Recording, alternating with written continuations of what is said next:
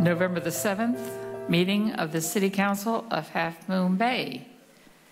May I have roll call, please? Councilmember Rarbeck? Here. Councilmember Reddick? Here. Councilmember Brownstone? Here. Vice Mayor Jimenez? Here. Mayor Penrose? Here. We have a quorum. Thank you. Can we stand for the Pledge of Allegiance? I pledge allegiance to the flag of the United States of America, and to the republic for which it stands, one nation, under God, indivisible, with liberty and justice for all.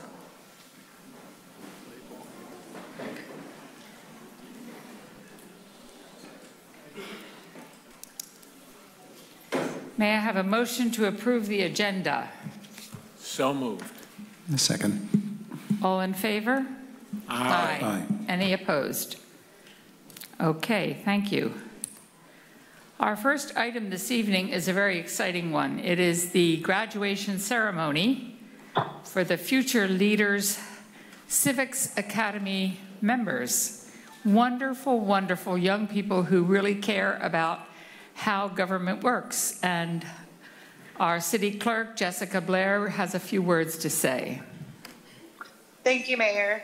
The Future Leaders Civics Academy is a program very near and dear to my heart, and I want to congratulate the graduates on their participation. They all were extremely engaged, contributed to discussions and activities in a thoughtful way, and were a pleasure to get to know over the program. This is a sharp group of young individuals with passion and drive, and I know each of them will excel in years to come. I also want to extend my sincere thanks and kudos to Colleen, Maggie, Julissa, and Irma, who put a ton of time, thought, and effort into redesigning and executing the program. This was the best academy yet, and it couldn't have happened without these four and their creativity and commitment to the students. I look forward to the next academy and wish each of this year's graduates success as they embark out into the world. Keep following your passions and you'll each go far. And remember to stay engaged with us. We'd love to see you at events and attending council meetings if there are ever topics that interest you. I'll turn it over to Colleen now, who will present their certificates. Thanks.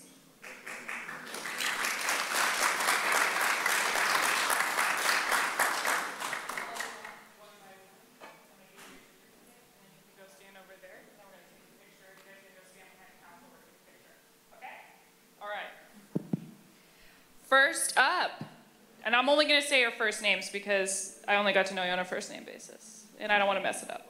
So, Jamie, come on down. Unfortunately, some of our members couldn't make it tonight, but that's okay. Those two didn't make it. Nicole.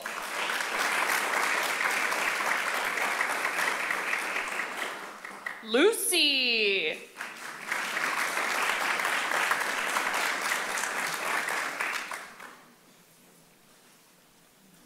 Maddie is not here. Nope. Basil.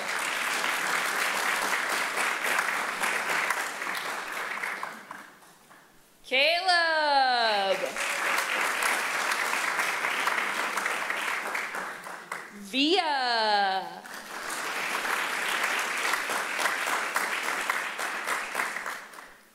Montse.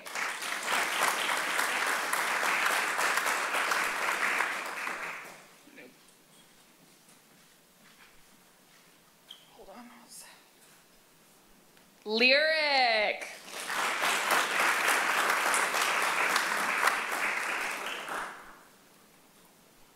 Maria.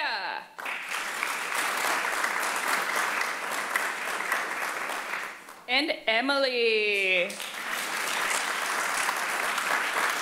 Thank you all so much. I just want to say that I had so much fun working with you all over the 4 sessions we had together.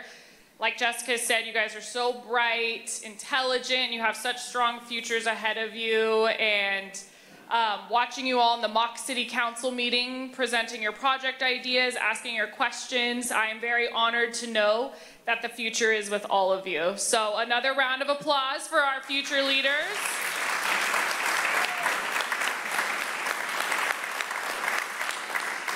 All right, so now we're gonna go cuddle around the council members and we're gonna take a group photo.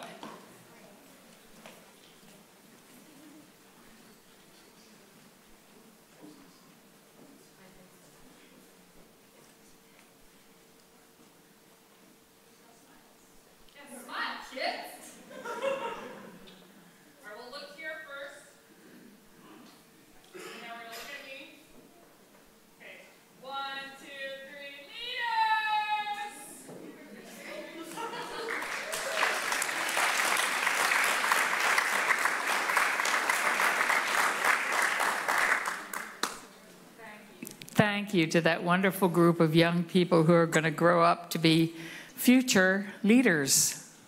We're looking forward to it. And now we have the Coastside Victims Fund update, and Karen Decker will lead us on this.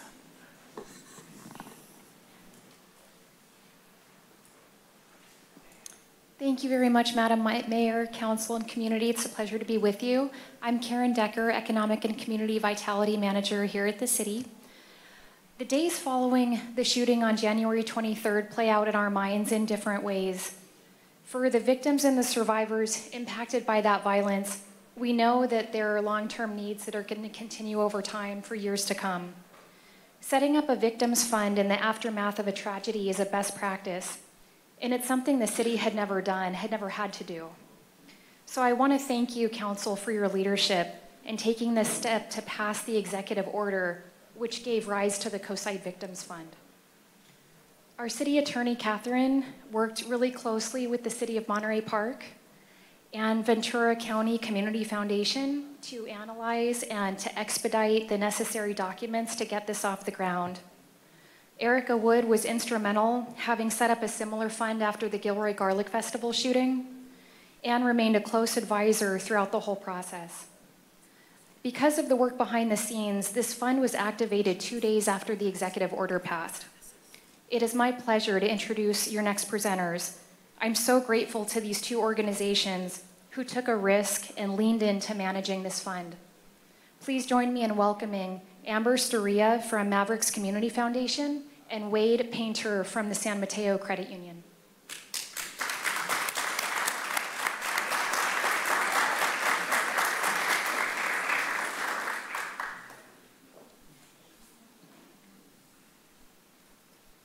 Thank you, and good evening. I'm Amber Storia with the Mavericks Community Foundation, and we want to thank you for making time for us to give you this update regarding the Coastside Victims Fund.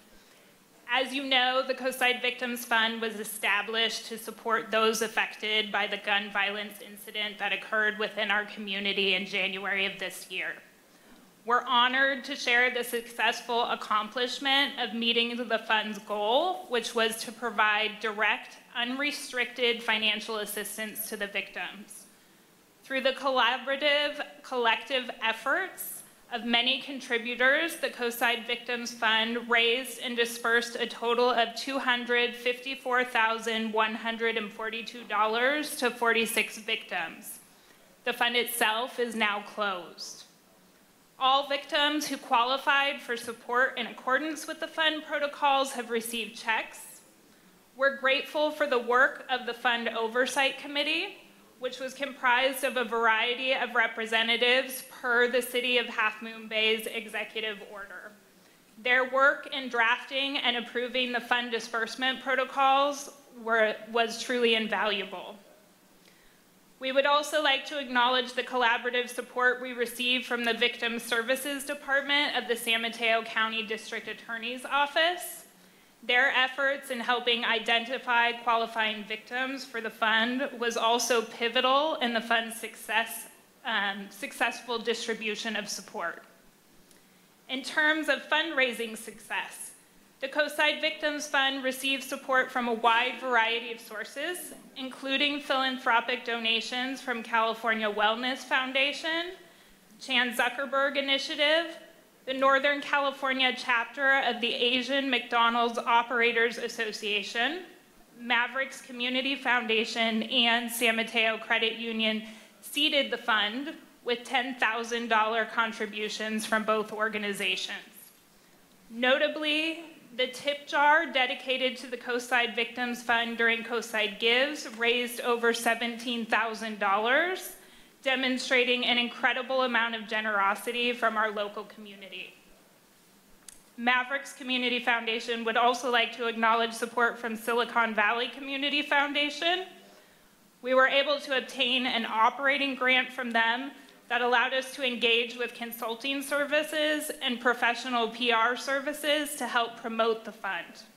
We are pleased to have had the fund featured on local news stations, in Authority Magazine, and in newsprint via an op-ed by former U.S. Representative Jackie Spear. We'd also like to thank Karen Decker with the City of Half Moon Bay for her time, energy, and support for the fund.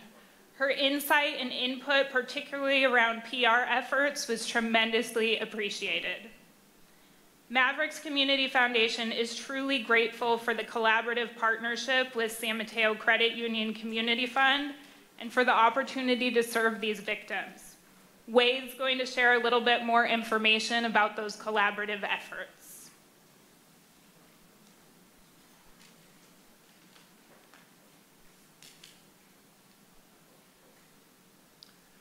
Hi, I'm Wade Painter, CEO of San Mateo Credit Union and president of SMCU Community Fund.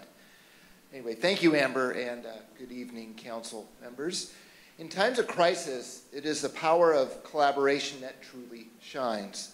On behalf of San Mateo Credit Union and SMCU Community Fund, we are immensely proud to have joined forces with the City of Half Moon Bay and Mavericks Community Foundation in forming the Coastside Victims Fund for the purpose of raising and distributing funds to those affected by the January shootings.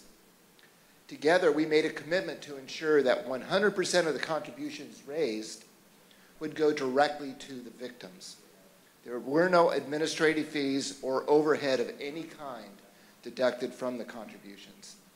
We also recognized that money alone would not suffice. Accordingly, we provided financial education to the victims and their families. We did so through a bilingual financial education workshop we held in conjunction with the distribution of the funds. Our aim was to equip the victims and their families with essential financial knowledge and skills. We believe that financial education is a key ingredient to a sustainable recovery by the victims and their families. I'd also like to acknowledge Coastside Hope for their generous donation of gift cards for gas and groceries for the financial education workshop attendees. Moreover, the Coastside Victims Fund stands as a testament to the strength of our community in terms of the collaborative effort as well as the contributions that were raised. We recognize that the lives of these victims will forever be impacted, and we are grateful for the opportunity to serve them through the Coastside Victims Fund. In closing, our collaboration in creating the Coastside Victims Fund demonstrates when we come together, we can accomplish big things in a short amount of time to help our community heal and rebuild. Thank you.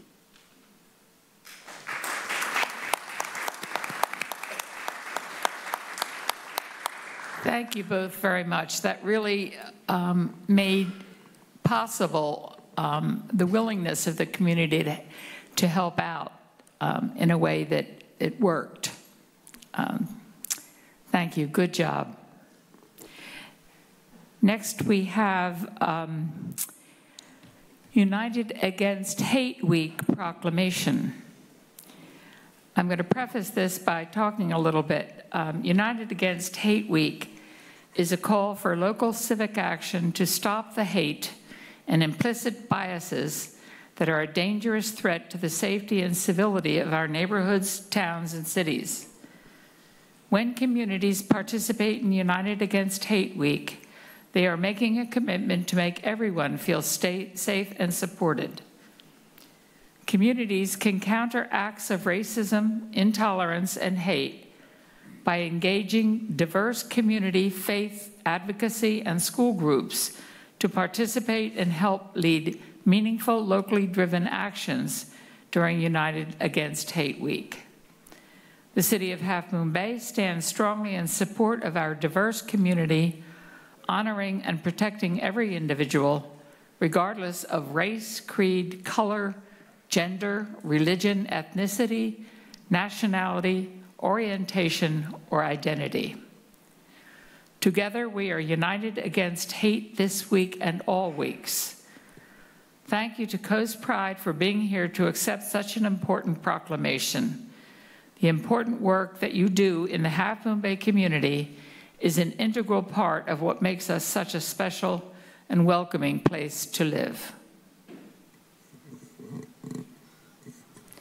Thank you, Mayor. Unfortunately, Coast Pride could not be here tonight, so we will be dropping this off in their honor.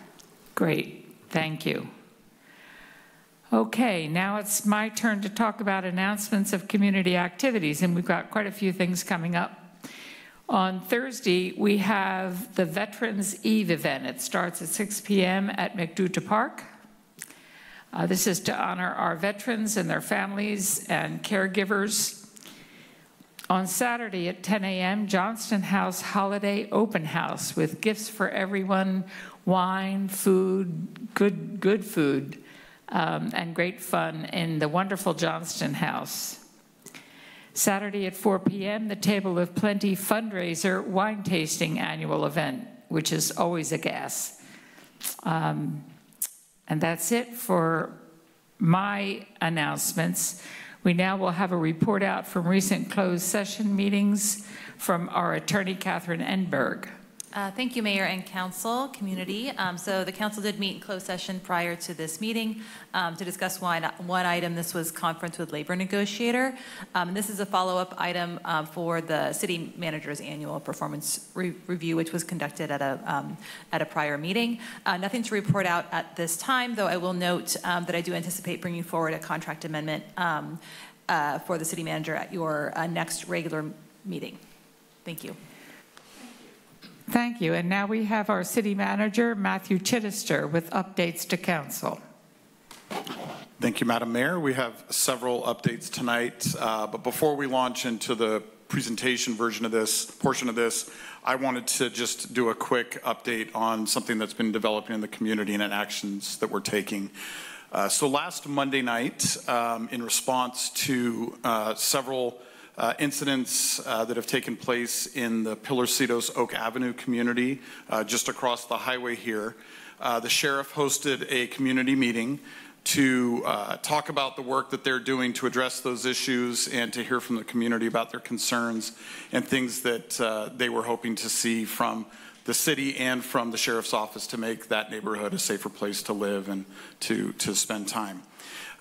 In response to that, and based on the feedback we got from the community, I wanted to announce a few of the actions that we've already taken, as well as additional work that we're doing. First and foremost, there were concerns about lighting in the area and how dark it is at night.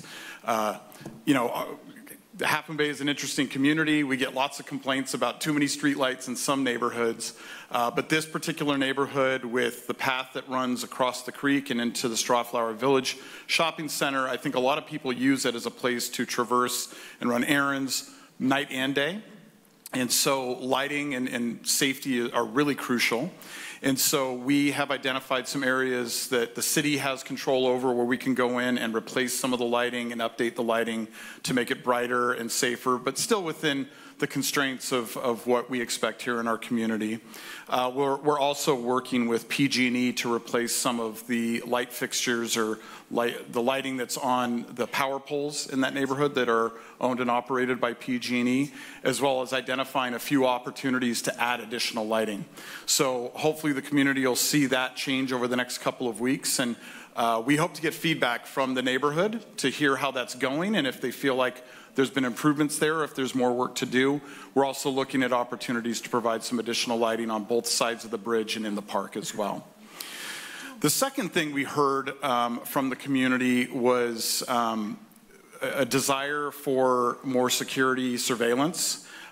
This is actually a topic that will be addressed on a broader scale at the December 5th City Council meeting.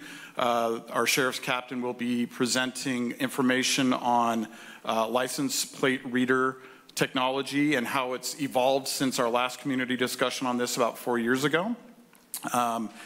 But in the meantime, based on the feedback we've gotten and the work that's happened so far, I've authorized the sheriff on a limited term to place a license plate reader in the neighborhood to assist with the investigation of some of the incidents that have happened, as well as to identify locations to put security cameras up.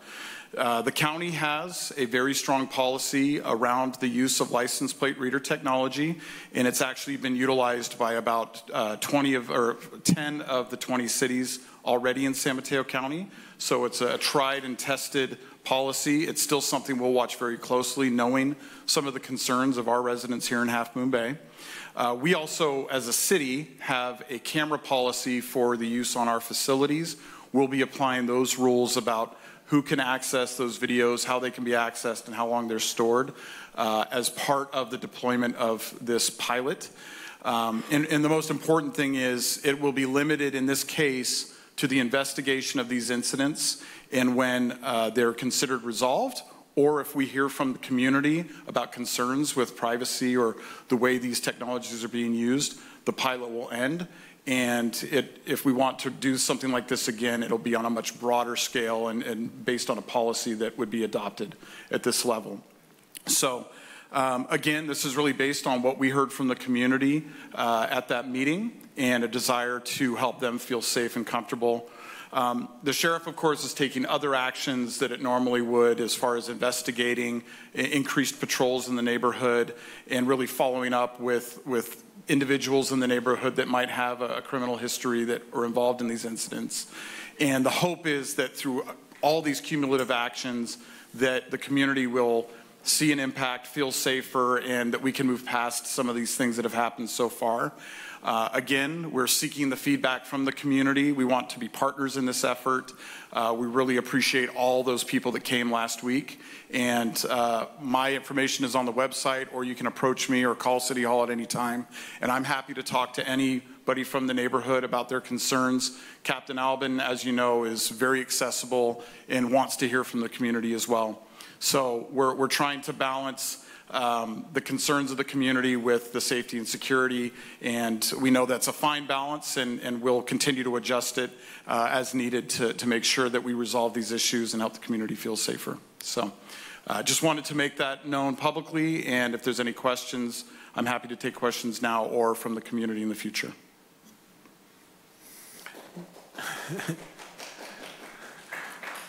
No question, Matthew, just an appreciation for the concerns. I live in that neighborhood, and I know it's really critical that we improve the lighting at a very minimum. So thank you very much for taking care of that. Thank you, Matthew. Okay. Up next, we'll have an update on the Downtown Streetscapes Master Plan from our very own Karen Decker.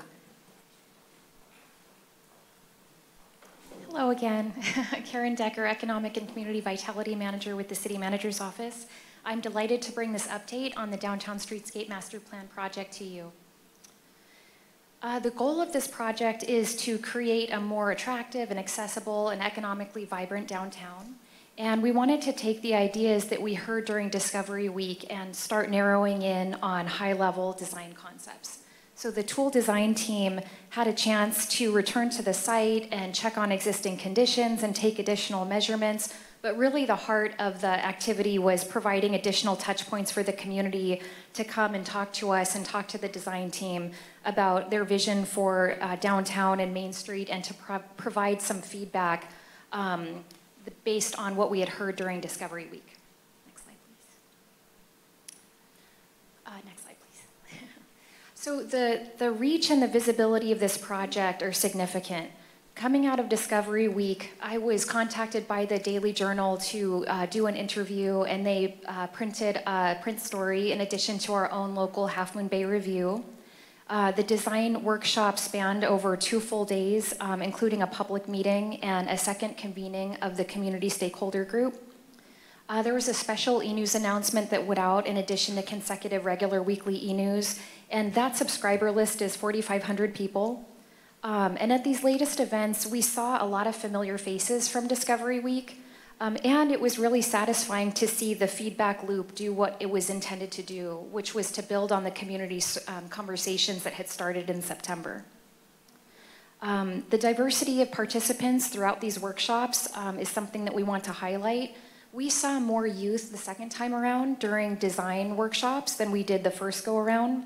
After some more targeted outreach, we saw business owners and architects, longtime residents, property owners, newcomers to the community. At one point, I saw beautification members at a table with Future Leader Civics Academy graduate, one of our youth from the high school, talking about ideas, talking about parking, talking about bike lanes. Next slide, please.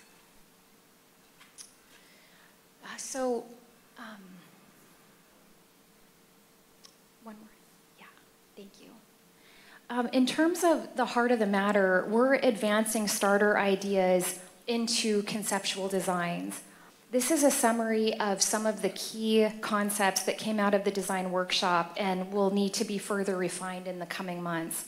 But really briefly, North Main Street, which I'm referring to as the historic bridge to Highway 1, there was overwhelming support for safer crossings. The arrival experience at the intersection of 92 and Main left a lot to be desired in a lot of people's minds. Turning in and out of the Ace Hardware Seaport Landing Shopping Center was a big sticking point for a lot of people, as well as just in general Lewis Foster Drive. Anybody who has had high schoolers, or even if you haven't, we know what it's like in the morning and at lunchtime and when school gets out. It doesn't feel safe and that supported a lot of design interventions. For Heritage Main, so when I say Heritage Main, the historic bridge to Correas, there was a lot of comments and a lot of consensus around the angled parking being problematic for a variety of reasons, including safety. The narrow sidewalks were not popular. A lot of people said it made it really hard to walk next to somebody, made it hard to steer a stroller. There was limited seating options, which is not conducive to spending extended time in our downtown. Based on community feedback, the most consensus to date on how to address these challenges lean towards parallel parking as a reasonable alternative to the angled parking, which I was told anecdotally that we had at one point. So if this went through, this would kind of be a full circle return. Another idea that I wanted to flash before you was Kitty Fernandez Park. This is the largest public space downtown, if you look at the actual footprint, and it faces Main Street.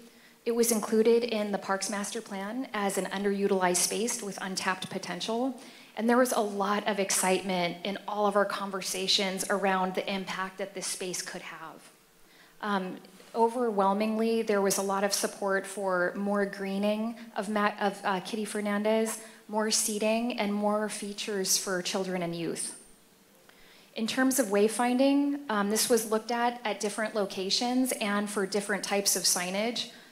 Directional in the terms of knowing that there is a historic Main or a historic downtown if you turn left, or 2 blocks from here is a public library. Informational signs. An idea was circulated that actually came up during the Coastside Recovery Initiative. Team Vibrant talked about this, where we could have QR codes on historic buildings or structures that provide more context and richness to visitors and even residents. And then, of course, gateways, marking an arrival experience. In fact, some members of beautification were talking about how there used to be an arch right at that intersection of Stone Pine and Tom and Pete's. And in visiting HMB Radio, there's a picture of it in that building. Furnishing and landscaping, there was consensus for raw organic materials and features with warm, earthy tones and colors. For landscaping, there was a desire for more native coastal plants and drought-resistant grasses, but more vibrant floral pops of color. So this was a very high-level summary of concepts that will be refined and developed in the coming months. And there will be a summary memo of the design workshop on our website next week. And it will also cover more details that I touched on tonight and some key takeaways that we heard from the community throughout this charrette process in September and October. I'm happy to take any questions or comments. And we also have Cindy Zerger, the principal from Tool Design, on the horn if anybody has any questions.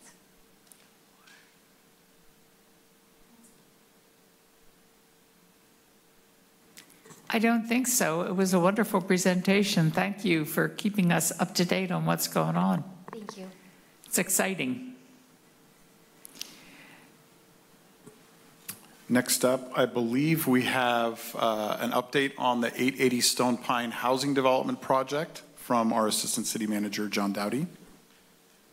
Thank you, John Dowdy, Assistant City Manager.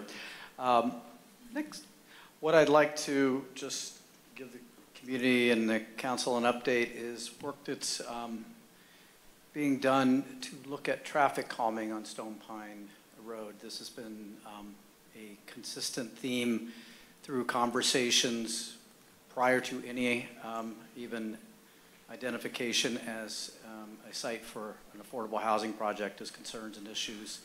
And I know you have heard from your constituents over the years regarding this.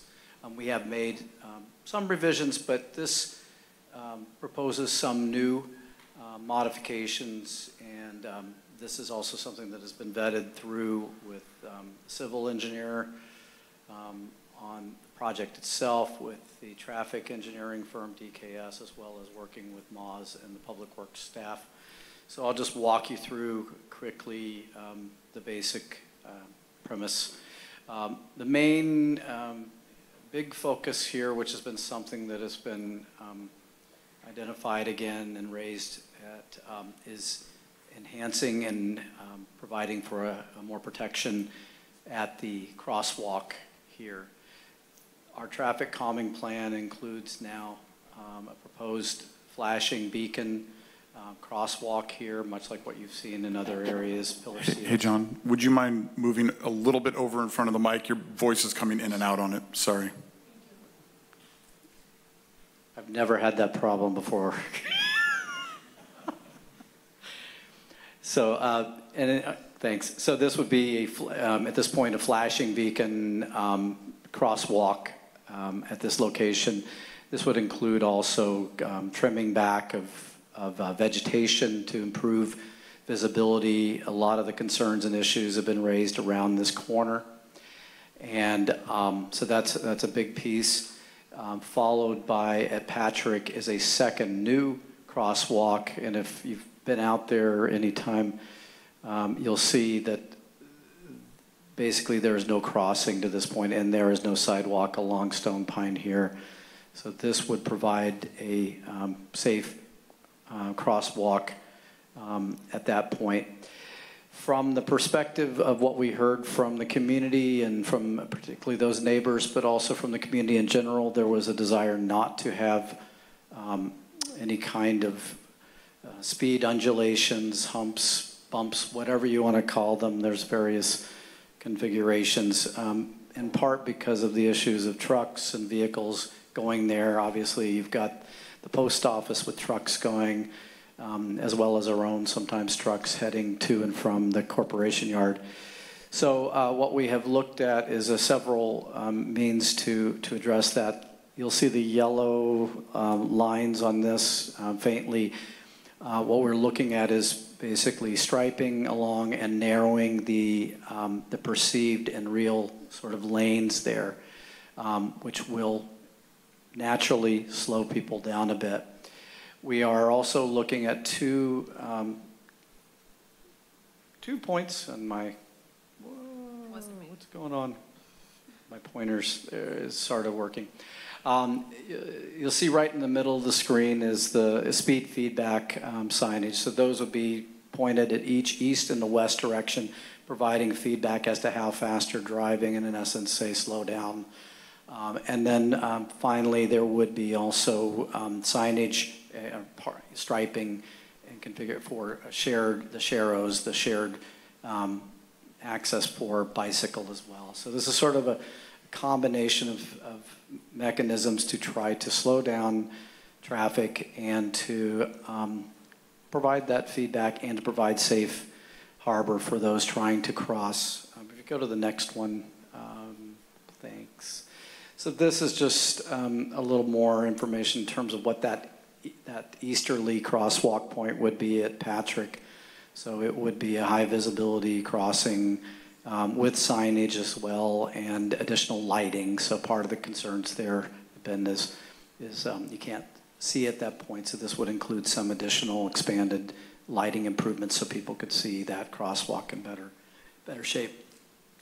So again, this is what we are contemplating at this point, moving forward with, and just wanted to make that available to the community. We will be posting this onto the website, to the project page, so anybody who wants to look at it in more detail can do so. And obviously, as it continues to be, we're happy to answer any questions that the community has regarding these improvements.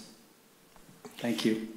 John, can you explain what a flashing beacon crosswalk is? Sure. That's similar to what you find in several locations. Pilarcitos, the one right out here at the mid-block crosswalk, right out at Kelly Avenue going to the events center. So those are press the button, the flashers go off, the big signs, and alert you that somebody is in the crosswalk and ready to walk and go across. Great, thanks. Council, any questions? What's a sharrow? Those are the painted messages that say, that has the bicycle on it. They've created this terminology. It's share the road, and it's become sharrow. But it's basically the bicycle painted on there that says that you're looking to also be, as you're a driver, you're looking for bicycles on that road as well. And we painted those recently on Johnston Street in particular. If you want to see those are down Johnston Street as part of that concept as well. Thank you. Thank you, John. I think that's it. We appreciate it. He's not done yet. So I'll just do a quickie reminder for the community that Thursday, this coming Thursday, November 9th at 6 p.m., we will be having our annual Veterans Eve event, and we hope that folks will turn out and honor those that have served and have a good time. And we have the Scout Troop doing the honor guard, and we're excited about that. And there will be some treats there, as we always have for every event. So hope to see you and hope to see the community out. Thank you. Thank you. Next, we move on to public forum. We welcome speakers providing public comment, but please be advised this is a limited public forum. As such, speakers must stay on topic if speaking to a particular agenda item. And if speaking during general public comment, they must address matters within the subject matter jurisdiction of the city. If speakers fail to follow these rules or use profane language, they will be warned, and if they continue to disregard our rules, their opportunity to speak will be ended. Thank you. We next move on to public forum, and I would say if anyone is here to speak about rent control, please hold off until you get to item 3B. You had a hand raised?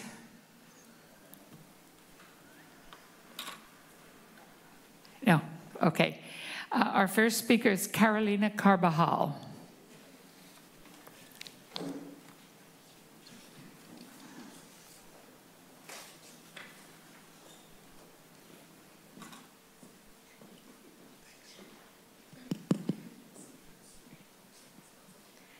Muy buenas noches a todos. Good evening, everyone. El día de hoy quiero comentarles acerca de lo que ya Mats habló. So I just wanted to comment on what Matthew has already been saying.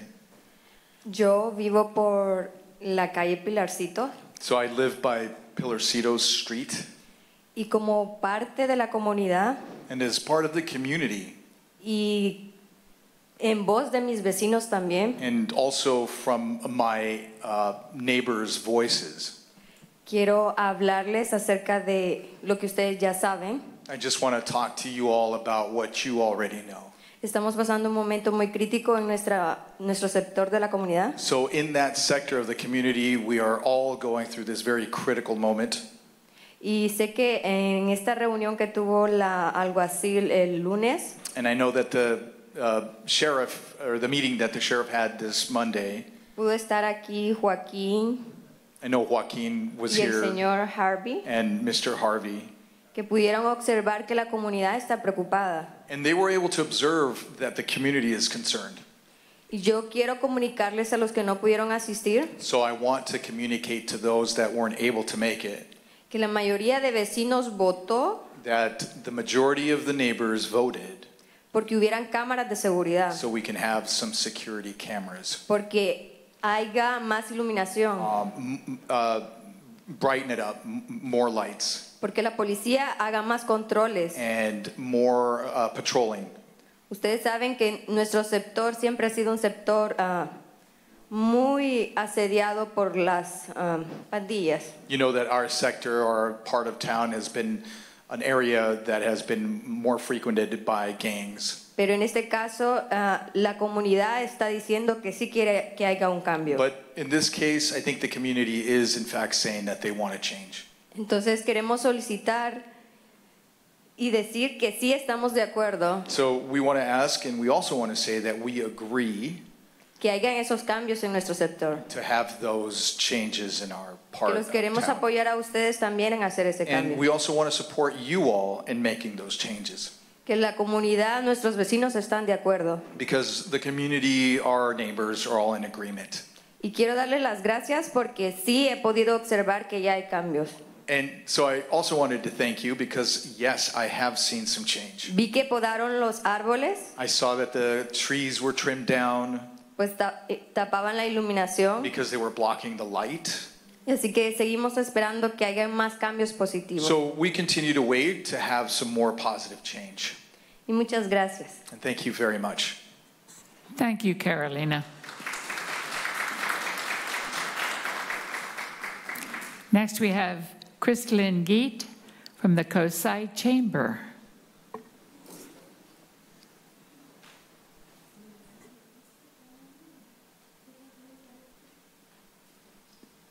Thank you very much, Crystalline from the Coastside Chamber. Thank you. And I just wanted to let everybody know, and I know it's early, please don't groan at me because it's before Thanksgiving, but Nights of Lights is coming. So get ready. It's going to be 4 nights. It's going to start the day after Thanksgiving with our tree lighting at MacDutra Park. And you guys, we got 4 more feet on the tree. So we're just going to keep getting up there until we find out what max capacity is. So please come out MacDutra 6 p.m. If you have lost a loved one this year, please visit our website and let us know. There's a little form you can fill out so that we can honor them at the tree lighting during the in memoriam service portion that we started last year. So it's totally free, and you can just let us know their details, and we'll put them in a book and memorialize them at the tree lighting. And then the following Friday, December 1st, will be the more traditional Nights of Lights night of the parade and block party. We've partnered with Make It Main Street, so there'll be all kinds of crafts and goodies.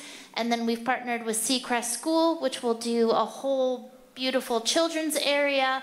So bring your kids, and please plan on being on Main Street from 6 to 8 or 9, depending how long you want to party. And then, and then we're adding this year that floats, boats, and cars that are in the parade actually get to come back around, hang out on Main Street, and it'll be a car show. So that'll be really fun. And then our friends at IDES are doing their holiday extravaganza the same night, so we encourage people to go up and down the street. The following Friday, on the 8th, we will have an ugly sweater party at the San Benito House Cantina. So start crafting those babies now, because we will have prizes for the ugliest of the ugly. And then lastly, on the 15th, we will be doing the second annual showing of the movie Elf, very family friendly. This year we're adding an It's Italia spaghetti feed. So come on down, it's only $10 if you want to have spaghetti. And then we'll have a prize if anybody actually eats a Buddy the Elf breakfast spaghetti. So please come on down and have fun, and we'll have all kinds of prizes and silliness, and we just want to spend the holidays with you. So the first 4 Fridays, starting the Friday after Thanksgiving, there'll be something to do on Main Street. Thank you. Thank you, Crystalline. Next, we have Rocio Avila.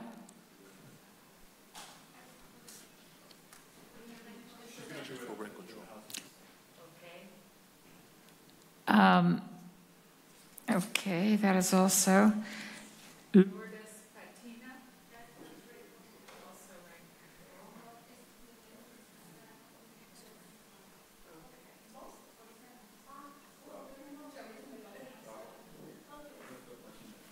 Lourdes, ¿quiere hablar sobre la comunidad de Pilarcito, sobre las luces y las cámaras, o quiere hablar sobre eso? Yeah, so she's going to speak on about the lighting on in Pilarcito. It's Lourdes? Patiño, yeah. Okay, let me find it. Lourdes Patinos. That's me. Okay. Buenas noches, mi nombre es Lourdes Patiño. Good evening, my name is Lourdes Patiño. Y ahora pasé por ahí por el puente. So I was walking by the bridge Y miré today, que sí andaban trabajando, cortando los árboles. and I did see that they were working, cutting down the Y trees. tengo 2 días viendo el carro de la luz también que andan chequeando And por aquí en so los I've focos. seen a couple of days already that the PG&E or the electricity company has been there a couple of times. Y estoy muy agradecida porque sí nos han escuchado. And so I'm very grateful because, yes, you have listened to us. Muchas gracias. Thank de you todo very corazón. much from the bottom of my heart. Thank you, Lourdes. And now we have some speakers from our Zoom. Yes, first we have Linda. Whenever you're ready, Linda. Hi, I'm Linda Goldstein, and you've heard me speak. I'm from Faith in Action and Coastside Jewish Community and the Articles Curator for the Immigrant Advocacy Group. But what you probably don't know about me is that I'm a marriage and family therapist, and I have been so for 30 years. And I'm extremely concerned about rental protections and children being affected. Can you hear me? Linda, if you were speaking about 3B, our rent control, this is not discussed at public forum. You'll have to wait till that item comes up. If rental protections and rental control. Yes, that's the same. You need to wait. Okay, then I will wait. Thank you very much. Okay, next up we have Kirsten, as long as this is pertaining public forum. Hi, yes, this is pertaining to the traffic calming on Stone Pine. I'm a resident of Stone Pine and Patrick Way, and I have to say, I feel extremely gaslit by what was just presented. So first of all, as Matt knows from the emails and complaints that we have filed with him, is that, first of all, the city doesn't have their own contractors and people going in and out of Stone Pine Yard under control in terms of speeding and reckless behavior on Stone Pine. So traffic calming measures might start with the city getting contractors under control, knocking us up and down at all times of day, starting as early as 5 a.m. into Stone Pine Yard, endangering the people who are walking the pets and who are just trying to just walk down Stone Pine Road. Second, I don't understand where the second crosswalk is going to. There is no second sidewalk. Third, the vehicles that are coming out of the yard, and again, my office is facing right to Stone Pine and the yard, are huge. I have no idea where you think you're going to be putting a bike lane with the type of vehicles that these days are going in and out of the city yard. Next question would be, the residents of Cypress Cove have already paid with the HOA dues and other fees that they're paying for trimming of trees. Trimming of trees was mentioned on Stone Pine. Is this something that actually is going to be charged to the residents of Stone Pine or Cypress Cove, sorry, again? Or is this something that the city this time will pay for because the vehicles that are going in and out of the yard are increasingly getting bigger and bigger? So I'm not willing as a resident to keep paying for all of this, just for traffic calming, ideas on Stone Pine. The problem with the crosswalk is that it is behind a blind curve, that when customers from the post office, customers out of the Stone Pine shopping center, as well as the city contractors are coming out of Stone Pine, going towards Main Street, not coming from Main Street, they're going towards Main Street. They're coming around a blind curve and they're going at high speed, and we observe it every day, particularly with the contractors coming in. The public is just one of them, our trash collectors. They are absolutely ignoring speed limits on Stone Pine at all times.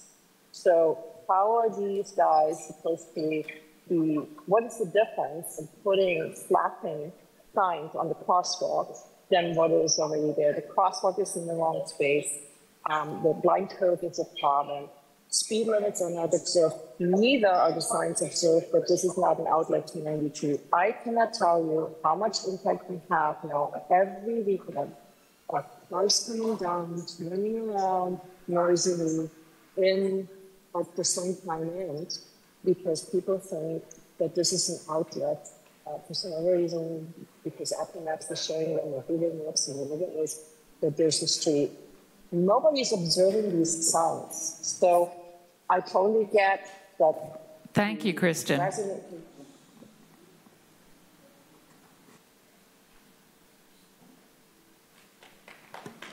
Mayor, we have no more public comments online.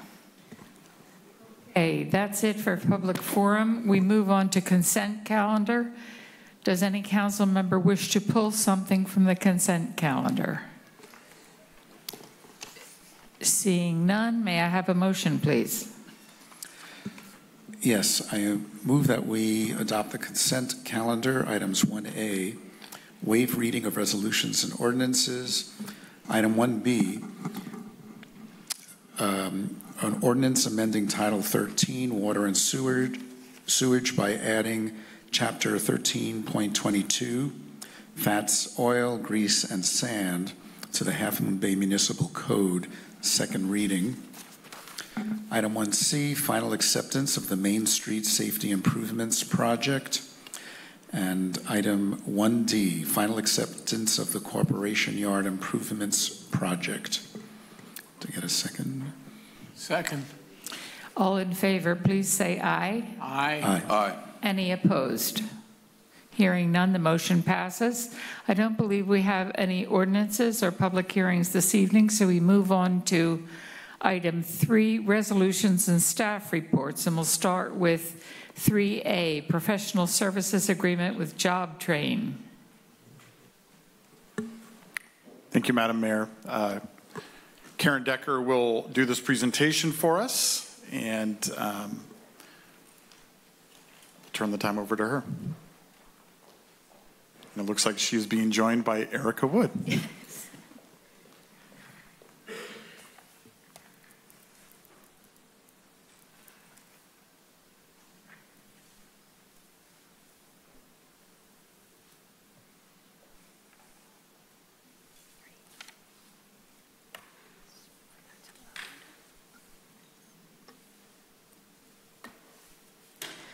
Good evening, Karen Decker, Economic and Community Vitality Manager with the city. It's a pleasure to be here with you this evening, and I'm joined by our Economic Development Consultant, Erica Wood. We're here this evening to provide an update on the Opportunity Center of the Coastside and to recommend executing a professional services agreement for employment services and to go forward with a request for qualifications to retain a qualified entity to operate a new business incubator. Here you see a photo of the new home of the Opportunity Center. Is it not advancing? Oh. Oh, great. Thank you. Here you see a photo of the new home of the Opportunity Center at 637 Main Street. The Opportunity Center's purpose is to provide support to job seekers and to small businesses and to entrepreneurs. This is a one-stop shop with co-located services that will be operated by our local Chamber of Commerce.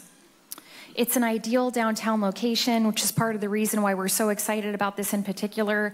It's within walking distance to complementary services. It's accessible by public transit.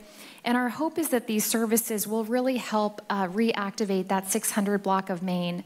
You know, I had the pleasure of going to the ribbon cutting for Blue Dragon Pho on Friday, also located on that block. And so great things are happening. Here you see a graphic that is meant to be illustrative. This is in regards to the space planning and how we're sort of envisioning these services. So on the left, you have Suite A, which is where the business incubator will be located. In the middle there in Suite B, we have a really large classroom and a community kitchen. And then in Suite C, we have the chamber and 2 nonprofits that will be providing the job seeker and small business development support services.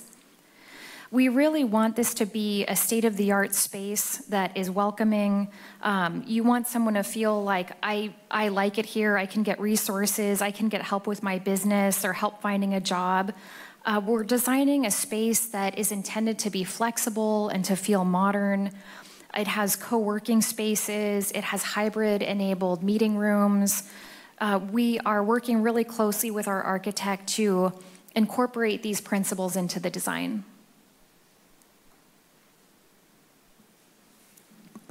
Thanks, Karen. Good evening, council and community. Happy to be here. This is an at-a-glance view of our progress to date with the Opportunity Center. I'll start with saying I think it's important to note that the city received its first payment from the $2.5 million in June. And in just 4 months, we have a facility, we have a signed lease agreement, tenant improvement are beginning, and we have executed contracts with wonderful service providers like the Chamber and Renaissance Entrepreneurship Center. As a reminder, Renaissance Entrepreneurship Center will provide the critical support to our small businesses. They really specialize in immigrant-owned small businesses, and they'll provide training and support, which we are incredibly, incredibly excited about. Karen mentioned Job Train. We're also excited to have identified them as best-in-class nonprofit. They made the 2023 Great Nonprofits list. That's a high bar. And they've been really involved in providing support and services at similar economic advancement centers in South San Francisco and North Fair Oaks, and have the ability to collaborate and partner with Renaissance. You know, we were really impressed with the conversations that we've had with them and their very thoughtful approach to taking time to understand what makes the Coastside unique, some of our specific challenges, and how best to tailor programs to meet our needs. They really have a proven track record of helping unemployed and underemployed turn their lives around, and the ability to help them climb the economic ladder. The proposed workforce development program that they are offering includes assistance with rapid employment services, as well as career training, upskilling in high-demand industries like construction, healthcare, and technology, to name a few. And you'll see here the last point is what they've proposed in terms of outcome and likely impact, that they will at least touch 110 people with some type of service. Of those 110 people, 66 will go on to opt for specific job placement support, and 60% of those will end up with jobs, or 40 individuals making a living wage. So we're confident that they will be able to be a real value add to us. The other aspect and effort that will be housed within the Opportunity Center is the Coastside Incubator. You know, why an incubator? An incubator is really intended to help spur needed innovation, build our entrepreneurship capacity, and help it create local jobs, most importantly. They are the entities that provide that really critical early stage support to startups and entrepreneurs as they take viable ideas to market. They're not new. It's not a new strategy. There are many incubators and accelerators across the United States. But we believe we have an opportunity to do something really unique. And one of the things that we think will set our Coastside Incubator apart is our extraordinary coastal environment and our natural resources that will offer startups an opportunity to really focus in on climate resiliency and ideas and jobs in that sector. Imagine what happens when climate disasters strike. Power goes down, electricity goes out, communication systems are a mess. We've certainly experienced that here on the coast. What if we could replace a fossil fuel generator with a solar-powered nanogrid? That would be a more mobile, a more sustainable, and easy-to-use climate solution. What if we could help replicate and scale regenerative kelp farming to create jobs and restore the health of our ocean? So these are some of the things that are possible with the business incubator, and possibilities that bring benefits as it relates to the economy, the environment, and social benefits too. I will say, stepping back and thinking about all 15 recommendations that Karen and I have been working on with this council's leadership and support, the incubator has seemed to be the most complex and daunting, and I feel like it is in our line of sights in a way that has never been true before, and that's because of some real recent momentum. We have heard from potential advisors, potential startups that want to join with us, and there are a lot of funding opportunities to go after. So with that, I'll let Karen repeat our recommendations. So we're here this evening to ask council to authorize staff to move forward with a professional services agreement with JobTrain in the amount of $337,000, in addition to releasing a request for qualifications to bring on that qualified entity to help launch the business incubator. Council, do you have comments or questions? I have a couple things. That I wanted to say. One was I want to make sure when we're talking about job training, we are talking about training people to work on the coast, especially in Half Moon Bay, but on the coast in general. And that our focus is not to train people and then send them over the hill for jobs. And it sounds like that's what you're aiming at. The second thing that I wanted to remark on was, is gone from my head right now.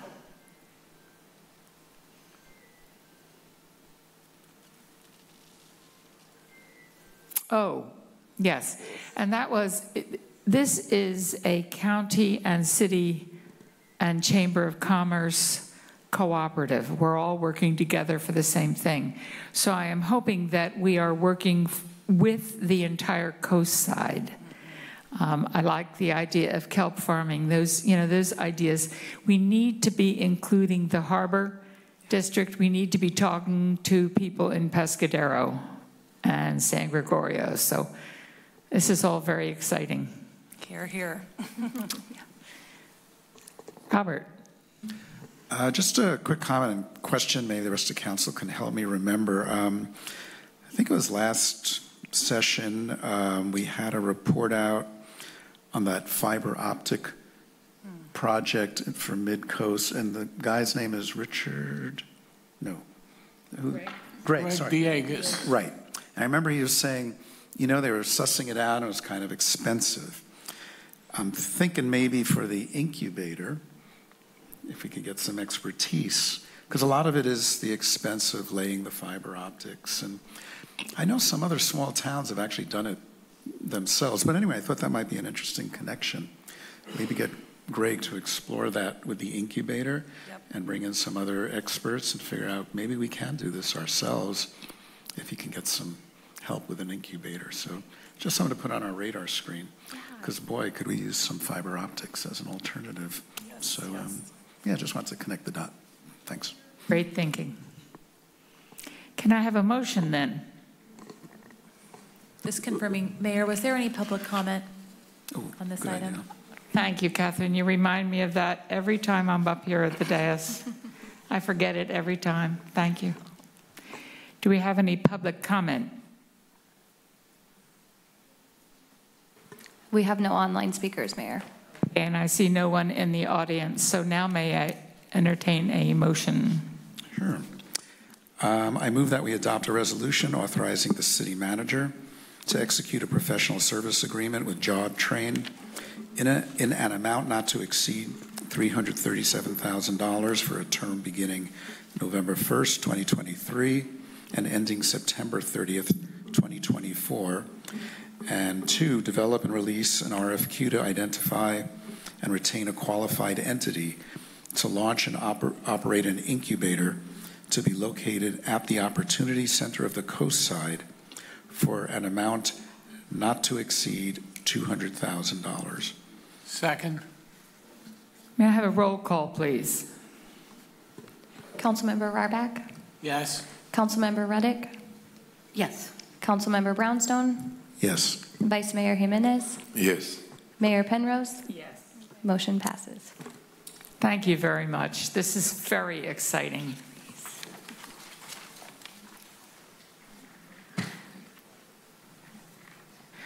Okay, we're going to take a 5-minute break, and I'm going to limit it to 5 minutes. We need to be back here at 8:15, and we will hear item 3B.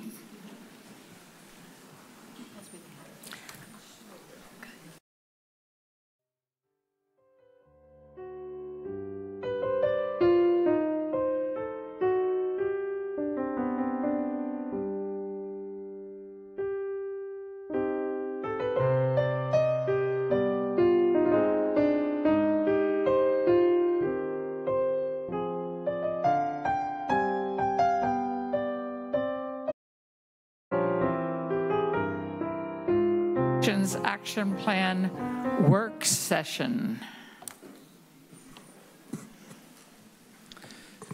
Thank you, Mayor, council members, and community. John Dowdy, Assistant City Manager, and with me is Mike Noche, your housing specialist there.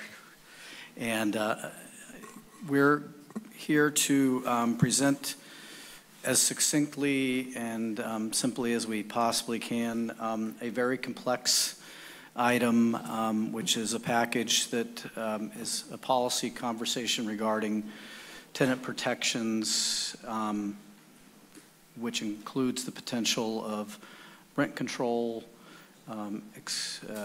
tenant protections themselves, potentially rent space control of mobile homes, and also addressing potentially code enforcement related relocation assistance.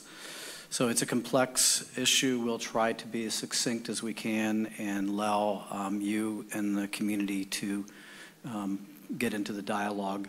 What we are recommending for process is that we will do a brief presentation with Mike doing that.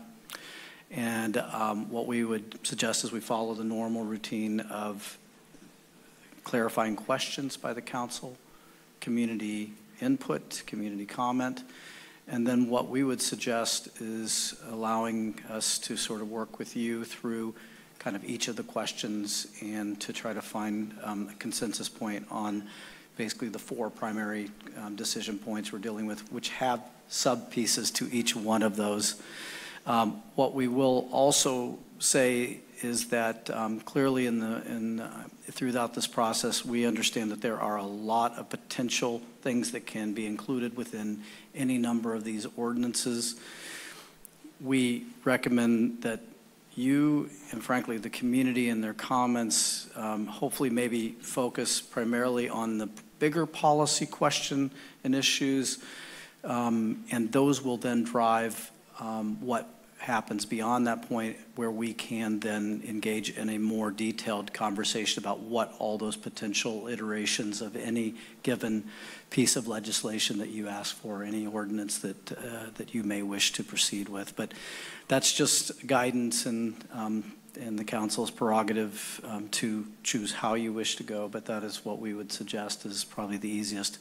And this is kind of similar to the process that we got through the electrification process in particular, was sort of that deliberative process. So with that, I will hand it over to Mike, and we'll go from there. Thank you. Thank you, John, and good evening, Mayor and City Council members. Again, Mike Noche, Housing Coordinator. Appreciate the introduction. And we'll go ahead and get started. Before we get into those four distinct areas for your council consideration this evening, I'm going to provide some background about our rental housing stock. Excuse me.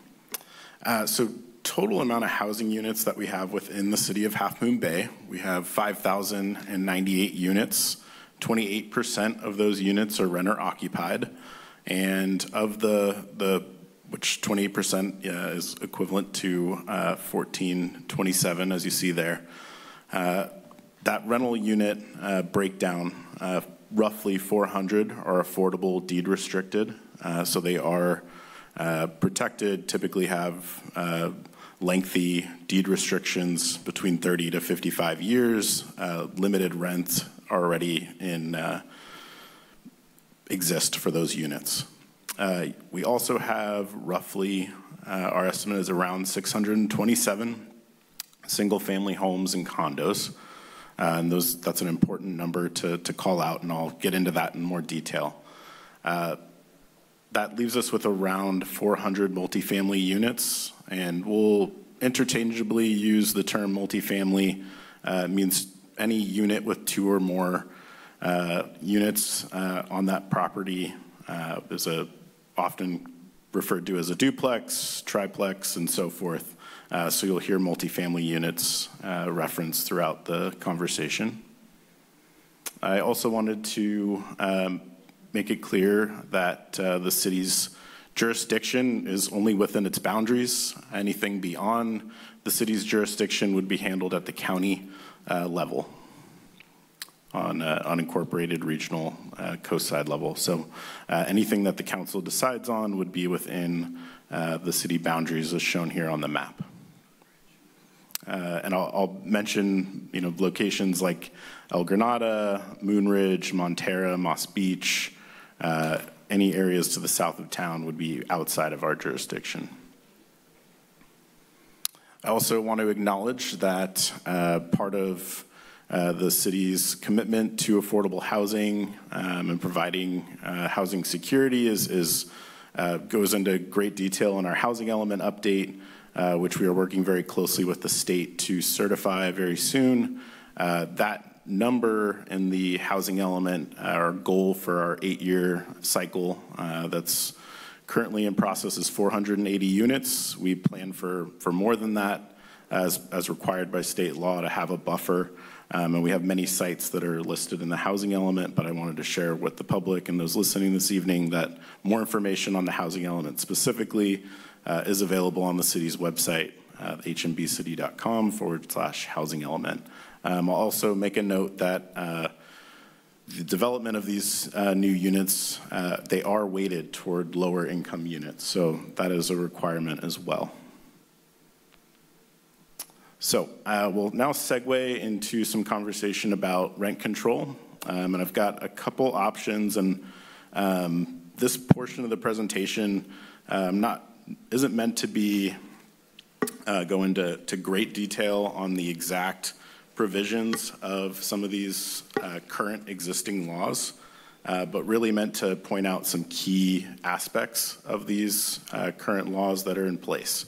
So the first of those laws is the Tenant Protection Act. It's a state law which was enacted, as you can see, in 2019.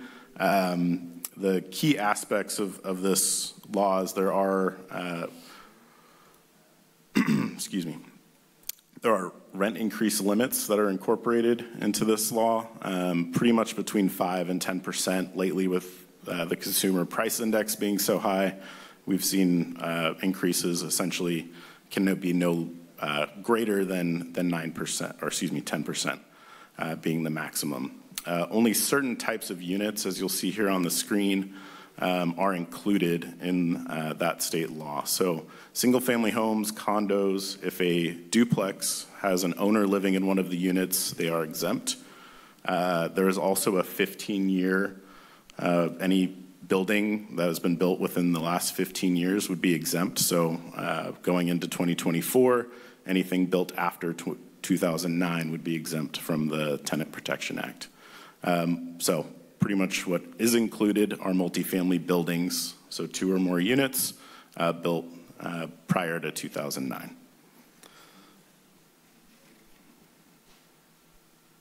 And then I'll also mention we do have information about the Tenant Protection Act on our website because it is an existing law. And this is one of the options if and I'll get into this in more detail, but if council were to enact a city-level ordinance on rent control and veer toward the Tenant Protection Act, that would essentially make the city the enforcement mechanism. Whereas right now it's a state level and would be handled privately through legal organizations for a tenant. So moving on to the Costa-Hawkins rent control. So this was enacted in 1995, and similarly to the Tenant Protection Act of 2019, it has some similarities in regards to the units that are included, as you'll see here. Single-family homes and condos, regardless of age, are exempt. So this does not have the duplex with the primary owner provision included. And then pretty much any multifamily building built prior to 1995 would be able to be included if a local jurisdiction enacted a rent control ordinance that was aligned with Costa-Hawkins. So we cannot violate Costa-Hawkins. It is a state law. So any rent control that is enacted at a local level has to fall within these constraints, essentially. Another important thing to note about Costa-Hawkins is whereas the Tenant Protection Act maxes the rent increases at about 10%, many jurisdictions that go the route of the Costa-Hawkins rent control, including buildings built prior to 1995 only, usually have a more restrictive rent increase percentage, so typically between 3 and 5%. So considerations between those two options are before council for discussion this evening. As I highlighted briefly, there's 2 essentially models that council could consider, which would be currently what's existing under state law, which is a privately enforced, so it's not necessarily enforced by the city. It's up to a tenant to bring legal action against their landlord if they felt like they were being mistreated or had a unlawful rent increase or eviction under current law. If the city were to enact a rent control, that we could choose to become the enforcement authority, essentially. And then we would take it upon ourselves to review cases and so forth and issue citations. We can get into more details there. Both options regulate annual increases, and they still allow for existing protections to remain in place. Neither option requires rent reduction, so I wanted to make that clear that rent control would not create a situation where landlords are required to reduce their rents. They can continue to rent their units at the same level that they're offering them at. They would just limit the increases that happen annually. It's also important to note, I mentioned there's roughly 400 multifamily units in the city. Our estimate is that some of those units may not qualify depending on the options based on an owner living in, say, a duplex or other provisions that maybe would disqualify a unit from being included in a specific option. So 350 units is our rough estimate of what potential rent control measures would include, and those are all multifamily units. The options where the city is taking on the authority to pursue violations, there would be expected administrative costs, and we go into detail in the staff report on potential estimates. I think we were ballparking around $250,000 or $300,000 for the first year for implementation, and an operating budget of roughly $150,000 needed if the city were to take on that responsibility. And then I'll segue here into rental protections in a second, but I also want to mention that potential city involvement could include licensing or registration for all rentals, and this would be pretty much a key data collection standpoint on knowing how many rentals and what they're being offered at. And I believe, if I'm not misspeaking, you could include single-family homes in that registration. Potentially, we'd have to look into that further, but that could be an option that's in front of council as well. So the two first bullet points here that are listed under tenant protections, these are existing tenant protections that I want to make sure I'm clear that these are existing. They have passed and are there for tenants and landlords' benefit. The Tenant Protection Act of 2019, as I mentioned, so I won't reiterate that, but I also wanted to highlight that Half Moon Bay passed the residential rental security measures. That information is on our website at hmbcity.com/housing. The city's rental security measures include a 12-month lease requirement, as well as potential landlord and tenant mediation. Additional tenant protections that council could consider adding would be increased relocation payments for a no-fault eviction.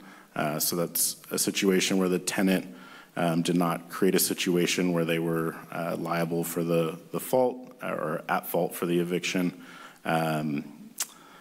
Some jurisdictions set a dollar amount, others set a additional tack on additional months of rent payment that would be paid to the tenant in certain situations. A subtenant tenancy regulations, that is something that's a little more specific to some of the needs we've heard from the community in regards to home sharing and overcrowding situations. So we could go into more detail there if council wishes, or pursue that further. And then potential anti-discrimination ordinances as well. I won't spend too much time on the next two, but I want to just highlight them briefly. The mobile home space rent control. This would be applicable to Kenyatta Cove and Hilltop mobile home parks. The county does have a mobile home space rent control ordinance in place that was attached to the staff report this evening. That, again, is only applicable to unincorporated areas, so it does not include the two mobile home parks that were within Half Moon Bay. And that would limit the space rent. And space rent is roughly between $600 to $1,200 per month at different locations from what we gathered. The code enforcement related relocation assistance, this would come into play when a unit is not properly maintained and the city has to take action in a situation where it is not safe to occupy a unit. It would potentially make a landlord liable for relocation assistance should a tenant have to move out of a unit. So that is for council's consideration as well, and would provide some financial support to renters. So with that, I will turn it back to council unless there's anything John would like to add for clarifying questions. Thank you. Council, do we have any clarifying questions? Yes. Can you define what a subtenancy is? And could we ban them? Yeah, I can start. So our understanding of why the subtenancy is so popular, I'll say, or used so much is that we don't have enough housing stock to have. Let me answer the first. Sure. The question was pretty direct. What is subtenancy? And we've used subtenancy and room share, house share kind of interchangeably. What we're defining it generally for the purposes of this conversation is if you choose to pay money to rent a portion of a home, meaning a bedroom or whatever in that place, and you've basically created it, and there is either a property owner who is doing so, or there is a primary tenant who has leased or rented the entire home and is basically allowing and taking rent from other folks who are taking bits and pieces of that property. Some of those, and one of the concerns we've identified is that we hear, and again, some of it's anecdotal, but we have to believe that some of it is true, is that folks aren't being offered all access to the home, for example, to kitchens is one area that we're concerned about, which means that people are having to potentially have hot pots and hot plates and all of those things in the rooms, which were not designed for ventilation, for electrical, surcharging on those types of things. And so those are some of the bigger pieces and questions too with that. And then also, we have, again, anecdotally heard of folks who are charging probably more than what they're actually paying as the master tenant for a home for rent. So some are making income off of those situations. So they're arbitraging the situations, basically. Can we control subtenancies? Is that possible? I would probably defer to Catherine. Let's see what she says, and then we'll go from there if you want. All right, so I haven't researched this question. I will say it raises some property rights questions in my mind about completely banning the ability to sublease. That said, we are aware of at least one jurisdiction, City of San Francisco, that does regulate subleases, prohibiting tenants from subleasing for more than they are, leasing themselves. I would only add that from a staff perspective, nothing that we have put on paper or to this was an idea of trying to remove the subtenancies, because what we have heard over and over is that subtenancy, room sharing, home sharing, whatever we want to categorize it, is a significant piece of the affordable housing rental equation.